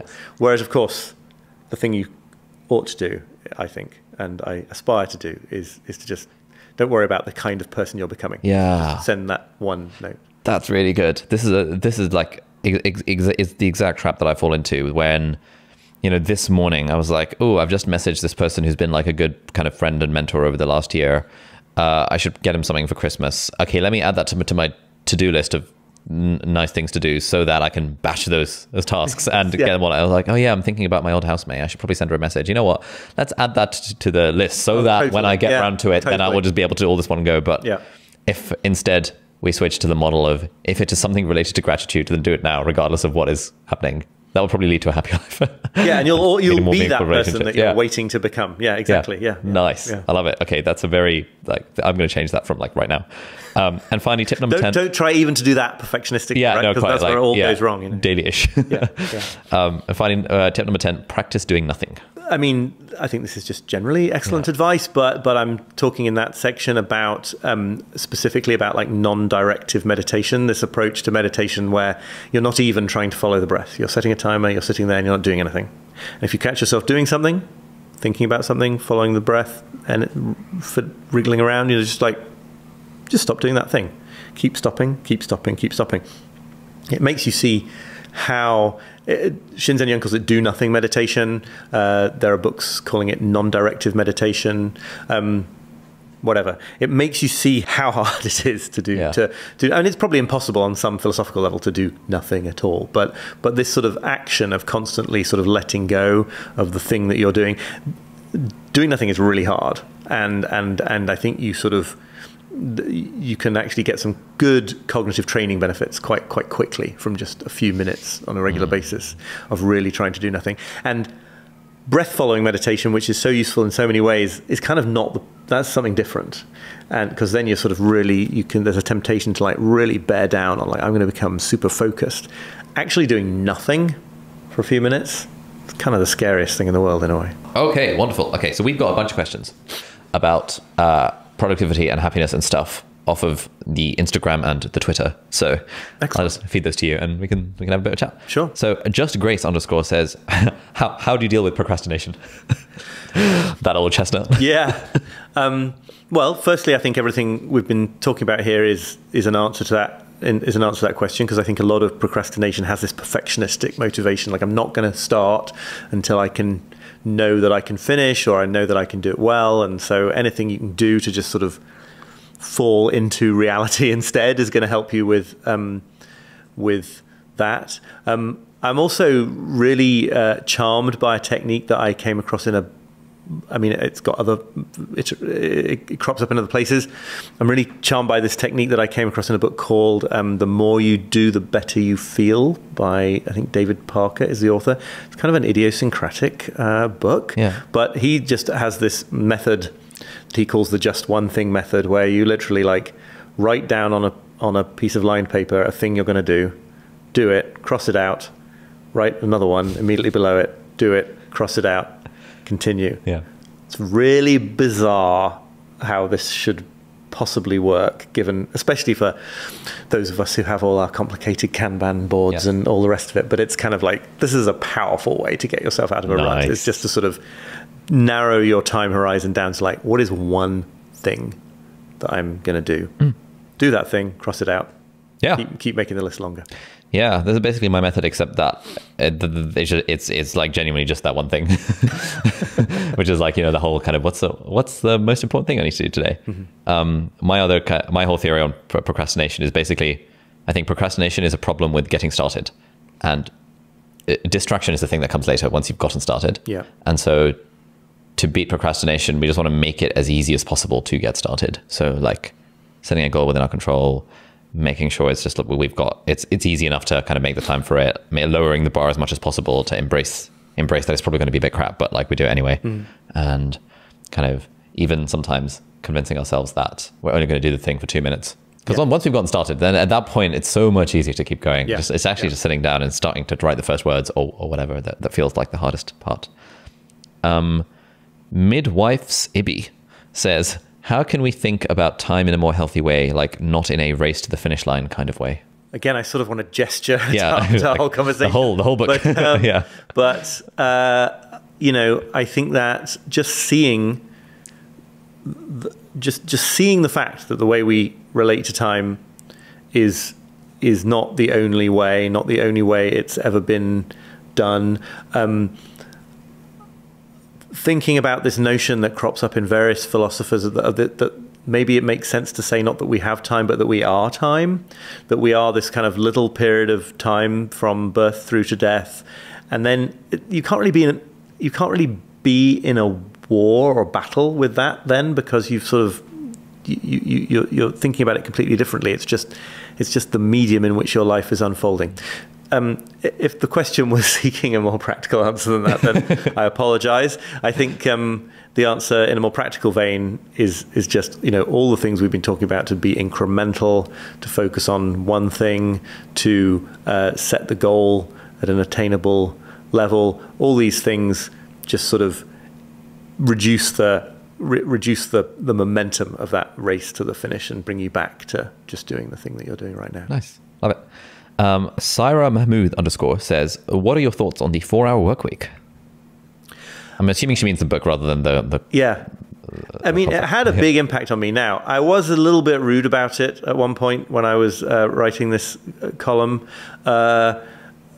because I was a little bit rude about every successful productivity book. But I think, the sort of business money-making side of that was not something that particularly was my thing. But the stuff about the Pareto principle, the stuff about like figuring out that like 20% of the effort you put into things, 20% of the people that you deal with deliver 80% of the value, 20% of and 80% of the problems that you have come from 20% of the projects you're involved in, that sort of thing. And those kind of, it was like getting things done. I think it was like a really, really important sort of formative text in thinking about these things in this new way. I don't think, to the best of my knowledge, Tim Ferriss does not claim that he works for 4 hours. So I I don't think anyone's getting to an actual 4-hour work week. One of his recent podcast episodes was the audio for the presentation he gave at South by Southwest in 2007, just before the book came out. And someone had found like the high quality audio of it. And it was just so interesting to hear, like 15 years later, him from 15 years ago describe the ideas in the book, which was all around the Pareto principle, this, eliminating stuff. And I think, just really good. And I think for me, one of the books that had probably the single book that's had the most impact on my life. Yeah. For me, it was less from a productivity standpoint and more from like actually the business passive income lifestyle. And the other thing I remember from there is the idea of not deferring, like the mini retirements idea. Is that is totally like in tune with what I'm trying to get at here, in the sense that it's about like not endlessly deferring the moment of value in life to some point across the horizon, but taking it now for like going and doing that thing for a week instead of it always being in the future. Nice. Mukund15761 says, how did it feel to write the book? Was there any sort of regret that you had about your life while writing it? It's a very interesting question.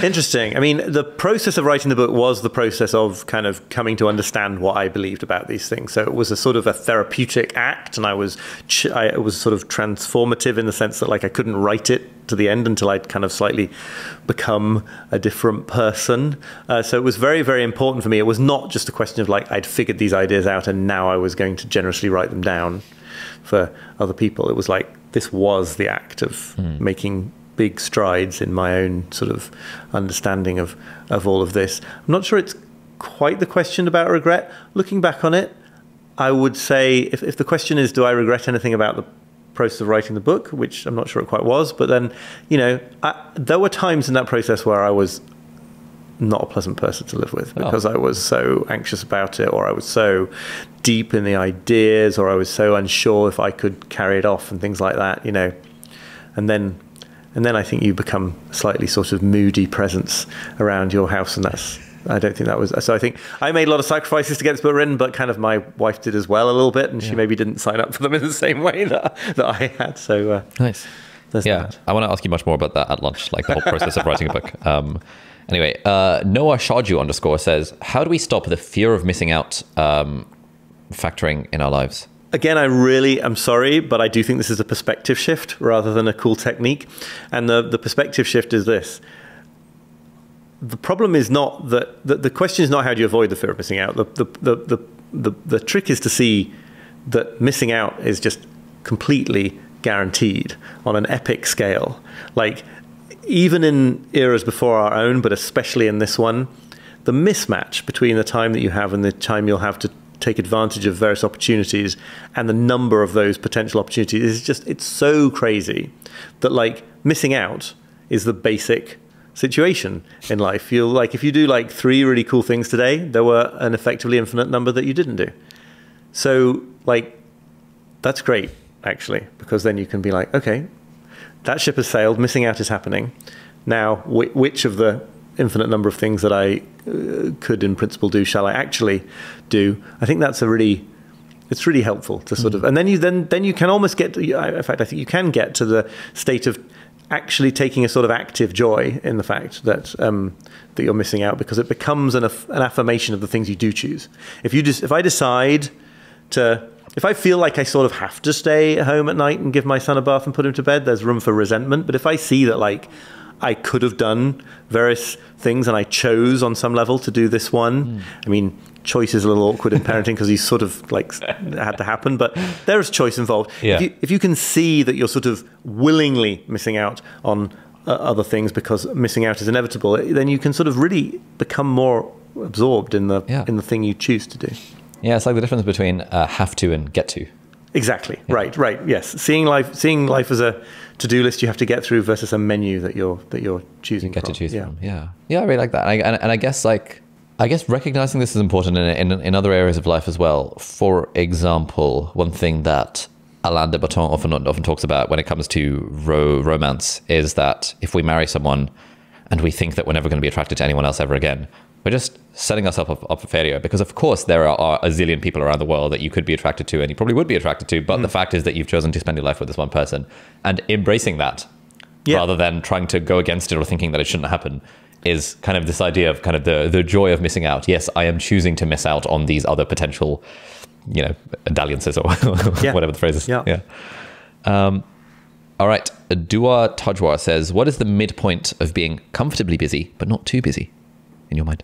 That's really interesting. In the book I write about, I think this might pass many of the people in the audience by, but I write about Richard Scarry's children's books. Were they part of your Never heard of childhood? Richard Scarry is an American illustrator who wrote these books called part of a series called Busy Town, and they're just like these great, super detailed spreads of like city life, but all the people in them are animals. So the grocery is run by a family of pigs, and the firefighters are raccoons, I think, and they're all. The whole point is that everyone's really busy, but the kind of busy that they are is that they have tons to do, and you get the sense from how they enjoy their busyness that they also think they've got about the right amount of time to do all these things, right?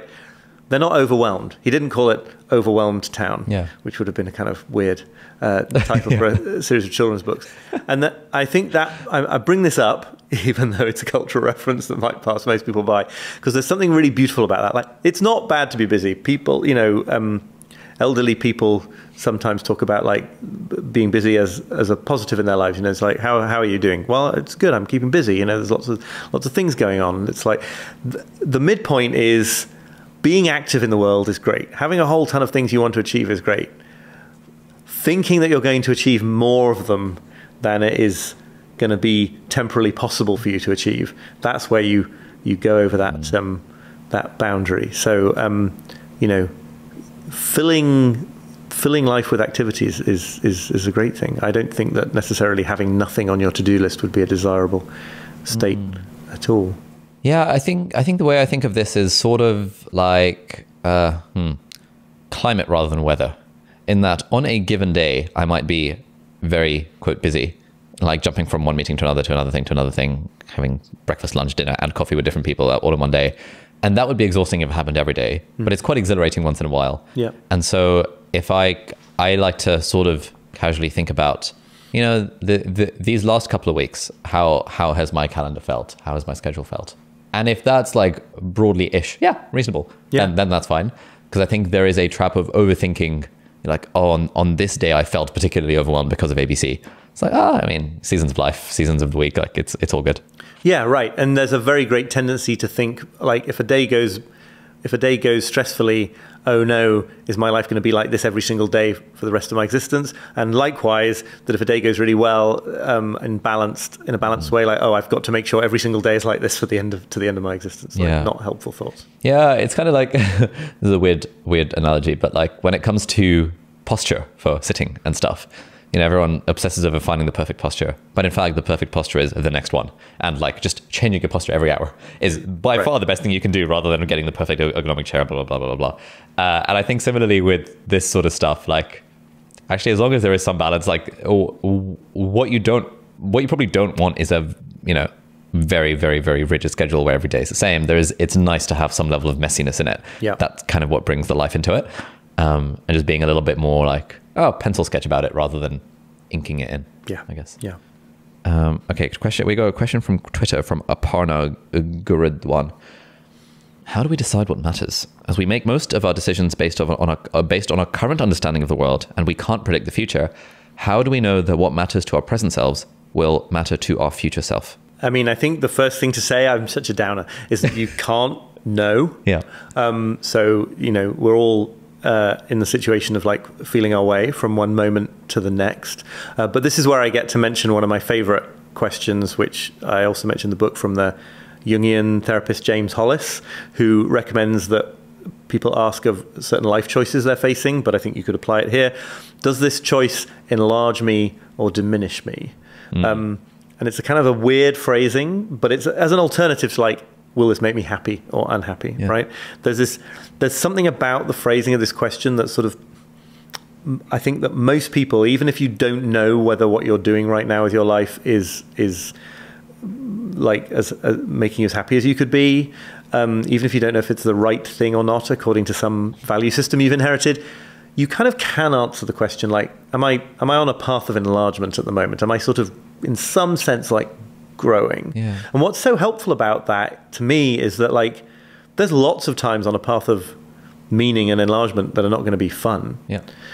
So you could, if you're experiencing certain kinds of tensions and difficulties in a relationship, like this question helps you divide between the kind of difficulties that are like, oh, this is a toxic relationship, you need to get out of it, and those which are like, yeah, like becoming closer to somebody in a relationship is tough and that has interesting difficulties, and you become a bigger person as a result of them. And like, you've got to be able to distinguish between those two kinds of difficulties in life, because one kind you want to get rid of, but the other kind is like totally crucial to growth.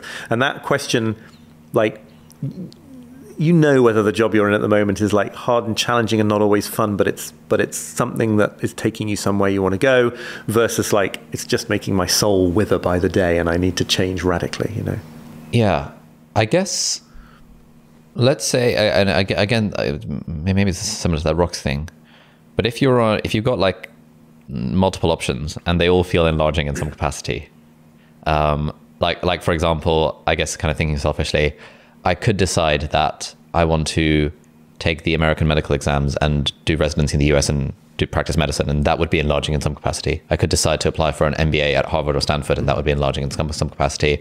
I could decide to actually focus in London and grow the team, and that would be enlarging in some capacity. Decide to double down on the book. Like there's all these different options for like for things where all options are feasibly reasonable and feasibly enlarging, and like really life is not like long enough to do all of the things.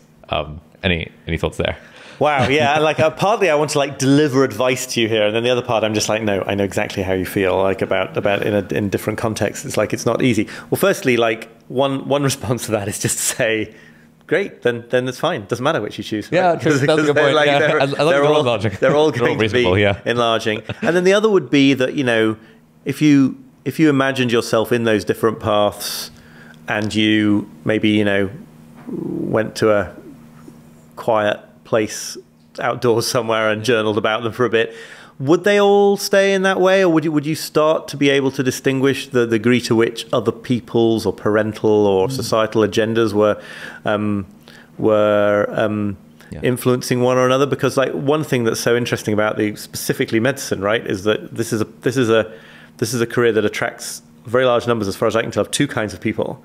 Number one, people who find it deeply and profoundly meaningful to be doing what they're doing in medicine, and the other one, people who are like trying to please their parents who really wanted them to be doctors, or like society that recognizes doctors being as like a good thing. And so that's kind of really interesting. Like, which side of that are you on? That's so fascinating. How does one get over an unproductive rut? I am going to repeat myself here, because the answer is that just one thing. I think part of the answer anyway. It's that idea of like, just drain all the angst out of this. Just like, what is a single thing? There's a quote, actually, it's in Jordan Peterson's book, 12 Rules for Life. And so I've mentioned it occasionally, and like people get cross because he's a very divisive figure. But he says this very non-divisive thing at one point, which is, what is one thing that you could do and would do right now to add a tiny bit more order to your life? And this is where the sort of like making your bed cult comes from. Like, figure out that thing, do that thing, reward yourself for doing that thing, rinse and repeat. I think that's really helpful if you're absolutely kind of paralyzed, if you're really in the kind of like not doing anything at all kind of rut. If it's a more sort of long-term rut, I think again, then something that is really helpful in the same vein is to of a creative rut, which was a question, I think, right? Like is to sort of take the creativity question out of it. So like, if you're feeling like I haven't got any inspiration for my creative work, then I think it's really powerful to just get quantitative about it and be like, I'm going to produce X number of words or one picture per however long, and to sort of turn it into quantities and take out the kind of if you're feeling uninspired, I think seeking to feel inspired is not the way forward. Just like turning it mechanistic into something you can do for a couple of weeks while you wait for inspiration to return is probably the answer. I think also, like, I'm reminded of I think Seth Godin was saying this to Tim Ferriss when Tim was like, oh, Seth, I'm not writing anything, I feel unproductive. And he was like, well, show me your bad writing. And he was like, oh, well, I haven't done any. It's like, well, that's your problem. Where I think often a rut of some description is somewhat on the spectrum of perfectionism, of like, you know, I only want to do this thing if it will be good enough. It's like, well, just do a bad version of it. Like, do a bad version of cleaning your room, do a bad version of reading a book. Yeah. And I'm also thinking of another thing. There's a lovely blog post that I go back to again and again by Susan Piver, the Buddhist teacher, and the headline is something like "Getting Things Done by Not Being Mean to Yourself," and it relates to this. It relates this experience she had of sort of really wanting to be the person who like lived by that credo of like amateurs wait for inspiration and the rest of us just get down to work, and how that had turned for her into this kind of aggression towards herself. And that actually sometimes if you weren't going to do anything anyway because you're in such a rut, then you might as well ask the question like, what would be most fun to do today? Because it's not going to be worse than sitting doing absolutely nothing and feeling miserable. Yeah, I often find this in the evening sometimes, where it's like I can choose to be dissatisfied with what I've done for the day, or I can simply choose to not be dissatisfied with that. Right. just do something fun. Often it's just a conscious choice of like, do I want to continue to tell the story to myself that beats myself up about this thing? Because either way, it's not going to change how much I've done. Right. No, exactly. All it's going to change is how I feel about myself, which is all that matters. And I sometimes argue this point with my mum, where she says, you know, oh, the only reason you're saying that is to make yourself feel better about yourself. I was like, well, yes. Yeah. That's the point. Yes, like, right. Why would I tell myself that story then? Right. Yeah. But yes. Anyway, final question from Twitter. I guess the question is in two parts. One, is it worth _5 Baran says, is it worth pursuing something that matters to me but isn't sustainable to do, but might be in the future? I can sort of imagine contexts where that might apply, right? You kind of, there might be things that you really want to do. You don't think you can make them pay, for example, but they're really important to you. But maybe one day you could make them pay. Yeah. I mean, yes. Yeah. I mean, yeah. I think it's worthwhile to do things that matter. That's virtually a tautology. Yeah. And you know, one way to think about that is not to define mattering as, and I do get into this section, but like don't set a definition of mattering that is so high that almost everything worthwhile in life fails by comparison against it. So for some people that's like, don't think that they can be novelists if they can't be Tolstoy, and so it's that sort of like, you know, historic level kind of mattering. But other people might say like, you know, what's the point in spending the next 2 years doing X, because I don't think it's feasible to spend the next 40 years doing X. Well, there might be reasons to not do that, depending on your sort of highest goals for your life, but that's not a good reason to decide that something doesn't matter. Yes. It can matter to do for a couple of... It can matter seasonally. Yeah, absolutely. It can matter for a couple of years and then you move on to something else and it mattered. Because otherwise, you're just sort of storing everything up to this like alleged deathbed moment. No, I think I think everything this great is now. Yeah. I think this is a trap a lot of people fall into, which is, and I certainly do as well, which is the, if I cannot do this forever, there's no point doing it now. Like, oh, I don't want to start a YouTube channel because I'm not going to be a YouTuber in my 50s. Like, well, okay, that's not a good reason to not start a YouTube channel. Maybe there are other reasons, like you're scared or you don't see the value of it or whatever. But like, I don't see myself doing this 30 years down the line is absolutely not a good reason.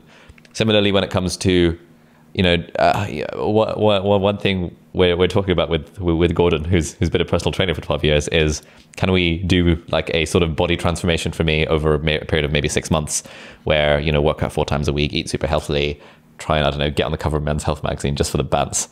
And it's not sustainable, like obviously, but that's fine. It doesn't need to be. It's a bit of fun to happen in the short term, and even then, it will probably, if it happens, which it will, it's going to promote like healthy eating and it's going to promote some good habits. Yeah. Recognize it. Yeah. And like, what is life other than like some episodes of things that you do until you're not doing them anymore, right? So you might as well make them meaningful ones in the moment. Yeah. Yeah, absolutely. And finally, what are your thoughts on the idea that, okay, so there was this tweet that came out a few days ago. I suspect the person who wrote the tweet did it ironically. Okay. Like knowing that this was going to rile people up the wrong way. Okay. And lots of people have become riled up the wrong way. So I'll just read the tweet out to you. Best use of Twitter. Yeah, quite. Hot take. The easiest way to put yourself behind in life is going traveling for months on end in your early 20s to, quote, find yourself. It's an absolute success killer and puts you behind the majority. Why waste the key years of your life meant for building and getting ahead? So that's the tweet, which lots of people are dunking on because it's just obviously bad. And I guess this person wants you to also dunk on that. Like, what are your thoughts on the fact that exploring yourself is like a success killer and you want to get ahead in life? Just get down to business. Yeah. Found Theranos. Yes. Be on your way. Exactly. Well, the first thought I have about that is that, like, it's obviously nonsense from a certain perspective, which is the perspective I know most naturally want to take. There might be industries where that is like true relative to that industry. Like, I don't know, and I wouldn't want to ever like give people terrible advice because I don't know their industry. I'm sure there are like places where the path of advancement is structured in such a way that becomes true for that industry. I think it's pretty true in medicine. Right. You spend your 20s like striving for this thing such that you can then enjoy life in your 30s or 40s. So firstly, you have to see that it's relative to that industry. So the question is, does success in that industry matter to you more than anything else, and matter to you more than exploring and finding yourself in your 20s? And it might do. And then if it turns out that that was the wrong path, you can always go and explore and find yourself in your 40s. I mean, like, plenty of people do that. But no, I mean, it's obviously not, it's a comment that you're going to tell me now it's made by some like close friend or somebody I want to like me or something. No, not in the slightest. I don't know who that tweet It's all good, from. random. That, like, it's an observation that takes as read precisely the thing that we're like, what should be debating here, which is like, what is a meaningful life for you? It assumes that professional advancement in the industries where this applies is the thing that matters the most, and then it says, well, don't do this other thing. It's like, maybe if you're someone for whom what matters sifts out that way, but if you're not, then it's kind of ridiculous. So I think it mainly just shows that kind of very specific advice then offered to literally everyone, as if it were applied to them all, is just is crazy. I don't really know if we kind of touched on this, but do you have a theory on how to figure out what actually matters to us? Big question. I mean, well, the enlargement and diminishment stuff that we talked about is a part of it, and then I was very conscious and deliberate writing this book, for example, of not wanting to offer a laundry list, of not wanting to be like, relationships, time spent in nature, getting enough sleep. You know, it's like either people know all that anyway, or it's going to be lost on them anyway. Right, whatever. You know, it's like I can't help you with that, and I'm not necessarily a sort of great exemplar of it either. I think basically most people, certainly my real experience of this question is just in terms of how it goes in life. It's not a question of like you spend a week at a retreat and you figure the answer to this out and you never return to it. Lots of books that I remember criticizing in my early days in the Guardian column, you know, they give this idea that you're going to, it's like, first of all, figure out your like core life values. Now, once you've done that and you're like, hold on a second. But, like, and I think that seeing these things as part of, as a part of the journey that is always there on the journey, right? So I think it's helpful to think of the process of being alive and moving through life as the process of clarifying what a meaningful life is for you. Instead of this, I mean, I'm not saying it can't help sometimes to like go and spend 2 days coming up with a vision statement, but like that's going to then change and have to adapt within days, presumably. I think that idea that you're going to sort it out, that we all have a single stable purpose, and then you've got to just spend the rest of your life executing on this insight you had. I don't know anyone for whom that worked that way, and it certainly didn't for me so far. Agreed. I've tried all these exercises, and they're just like some of them have been useful, but in the sense that they just give clarity, and they encourage us to ask the sorts of questions we just wouldn't normally. Right. But I think I just come back to that like tightness of gripping metaphor that you said earlier, which is that gripping too tightly to a vision statement or values or anything like that. It's not that the values are the problem; it's that the tightness of gripping is the problem. Yeah, and we relax our grip and be a little bit more chill about it. Yeah. And it's great to put time and thought into, your plan that is just a statement of intent in the present moment. It's thinking that your plan is anything more than that. That is a problem, I think. Nice. So we normally wrap up with a series of just some quick fire questions. Question number one, what piece of advice would you give to your younger self? The feel of this is very easy. I'm trying to phrase it right. I mean, it's basically, it's basically something like you don't need to struggle so hard to like justify your existence on the planet. Nice. A little bit candid. That's good. I love it. Who has had the biggest influence on your career? That is a really hard question to answer. I think that two editors at the Guardian, Ian Katz and Mary P. Mills, probably had the biggest like opportunities they offered me, or things they saw that figured out that I could do with their under their guidance, probably made the biggest difference. But they're also like the very first people who got me my very first start before that, and then my parents. Like, I could answer that question a million ways. What is one tip for someone looking for success? Wow. I know. Big questions, aren't they? Yeah. Focus on one thing at a time. Nice. What does the first and last hour of your day look like? Whole day as opposed to a working day. I've talked about my first hour. Get up about 5:30ish, drink coffee, write in my journal.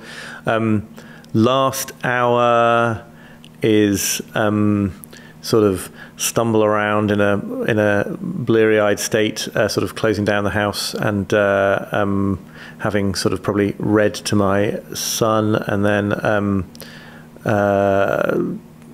sort of reading or listening to podcasts until I fall asleep. It's not very interesting. Is that? That's good. It's the truth. Yeah. The productivity gurus.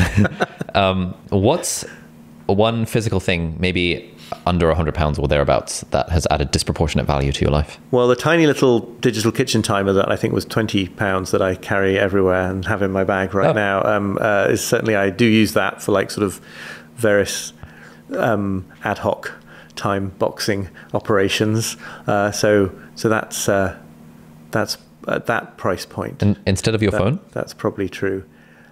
Yeah, it's separate. Yeah. It's like my phone can be put away while I'm focusing. It buzzes. Yeah, it doesn't lure me into other things. It's single task technology. I'm really yeah. You talk about that in the book as well.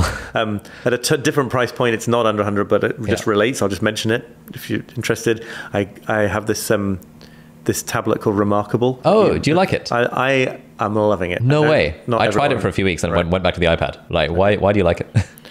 It's just so quiet, it's just like mentally quiet. It's just like, I'm not going to click away to other things. It's just paper, except it has a few benefits and a few downsides compared to paper. But like, and it's just like, it's physically a pleasure it is nice to write on. Yeah. Maybe I should dust off my Remarkable too. No, maybe it's not. Maybe it's not for you. Because I do really like the Kindle for that, like, right, as opposed to reading on a phone or an iPad, just because there's zero chance of getting distracted. Yeah. And the only thing I could get distracted by is another book, which is a good distraction. Right, exactly. You end up sort of like searching the Kindle store in order to not focus on the book you're reading, but that's okay. It's not so bad. That's fine. What book other than your own would you recommend to anyone? At a certain point in life, I would recommend a book called Finding Meaning in the Second Half of Life by James Hollis, who I've mentioned, although there may be people in the audience here who are like, it's a bit of a midlife-y kind of second half is in post-40 or post-marriage? Well, I mean, midlife in the Jungian sense can be anything from like about 35 to 70, I think, when that sort of moment comes. So like, it's probably not for people in their early 20s, although James Hollis has written things that could be definitely could be for everyone. I'm just trying to think if there's a book that is... Yeah, so what's something you'd recommend to me? Like, you've had a look at my bookshelf. We broadly read the same stuff. Is there anything kind of a bit off the beaten track, like maybe that didn't hit the New York Times list, that you found really interesting? Let me think. I will get there. I'll just need to... You'll need to cut out the bit where I'm just sitting here looking up into my search function. Into my brain. It seems like you read a lot of philosophy stuff, which I haven't read. Like, I feel like I need to start reading a bunch of this stuff because it all is all the stuff that we read about just 1,000 years ago. Yeah, I mean, I think, and certainly the Stoics in the original are really, that's not a problem to read. Heidegger, I kind of made a show in the book of how difficult it was to grapple with Heidegger. I do not recommend that people like go and read Being in Time just for fun, because that is so crazy. On the writing front, it's not a new observation at all, but Bird by Anne Lamott is a really, really good book about writing. Never heard of it. Sound like you haven't heard of it? No. Wow, we can introduce it to a new generation. Anne Lamott, Bird by Bird, Instructions on Writing and Life. Oh, sick. All right, I'll get that on Kindle right now. I guess the next question is more like applies to entrepreneurs, but I guess in your case, yeah, you are basically an entrepreneur.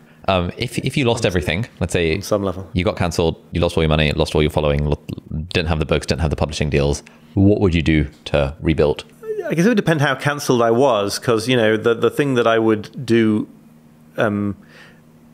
based on my skills and contacts right now is I would reach out to various editors for whom I've written things in the past and see if they wanted me to write things for them. But if the idea is that I've been cancelled so much that none of them will talk to me. Yeah, or that is kind of in this hypothetical version, you're kind of starting from scratch. Right, and you don't have anything other than the skills that you've developed. Right, yeah. That's interesting. On one level, I sort of have explored all these different areas, and I feel like I know quite a lot about quite a lot of different areas. But on another level, there is one skill that I have, which is like talking to a bunch of people and reading a bunch of stuff and turning it into pieces of writing. So I think I would have to like. So I guess is the idea of the ideal answer? Sorry to make a heavy. No, of course. Is the idea that you're going to say you're going to find a totally different profession where the same things apply, or is it just that you like start again? Because I think I probably would have to just like write stuff. Yeah, I mean that makes a lot of for it sense. I guess the question is sort of aimed at sort of people in their probably early 20s or late teens who are trying to figure out what to do with their lives and want to find like a path to, I don't know, salvation. I mean, I think, you know, I think I'm fascinated. I'm not saying I could do it. I'm kind of fascinated because I think I'm probably too self-centered, but I'm fascinated by the careers of like psychotherapists, psychoanalysts, people like that. I think that would be very, very interesting. I could probably be an academic of some kind, but I'm not sure I'd want to be. I'm really lamely answering this question. No. I don't know is the answer. Yeah, like how hard would it be to get how hard is it for someone to be a professional writer these days? If that makes sense as a question. I mean, it depends on what you mean. If you mean, can you exclusively make a handsome living solely off the income from books themselves, then that's a very small number of people, I think. Or it's people who are so frugal that they're able to make their book advances spread out over multiple years. But I guess as a writer, there are other business models. Right, no. And if you mean, you know, if you mean have a book, get an advance for the book, build an audience, do certain kinds of paid work that you wouldn't have got in the absence of the book. Like, I mean, there are more of them, and I'm one of those people, I think, now. Probably more than I am a freelance journalist in terms of the day-to-day content of my work. But if people think it's like you sell like millions of books and you make huge amounts of money on each one, like none of that applies, except maybe to like, you know, 5 people on the planet or something. Yeah, it's like, I think it's kind of how being a YouTuber, yes, there are 5 people on the planet who are making stupid amounts of money off the back of their YouTube channels, but there are plenty more who are making stupid amounts of money off the back of the YouTube channel, plus the other things that offshoot of that, and just thinking more intelligently about the business model, and maybe making a course, maybe writing a book, maybe like sort of doing the other stuff that becomes available as an offshoot off of sharing something you enjoy and building an audience around that thing. And I think if I lost all the things, I would probably just do that again, because it's a skill, like, and it just takes some time and it's kind of fun, and so again, I'm responding to the thought experiment by questioning the premises of the thought experiment, which is an obnoxious thing to do. Okay, feel free to question the premise of this, but what quote or mantra do you live by? There isn't just one that I'm thinking of every single day, but the ones that spring to mind, partly I've mentioned James Hollis. Does this choice enlarge me or diminish me? Sheldon Kopp, you're free to do what you want. You have only to face the consequences.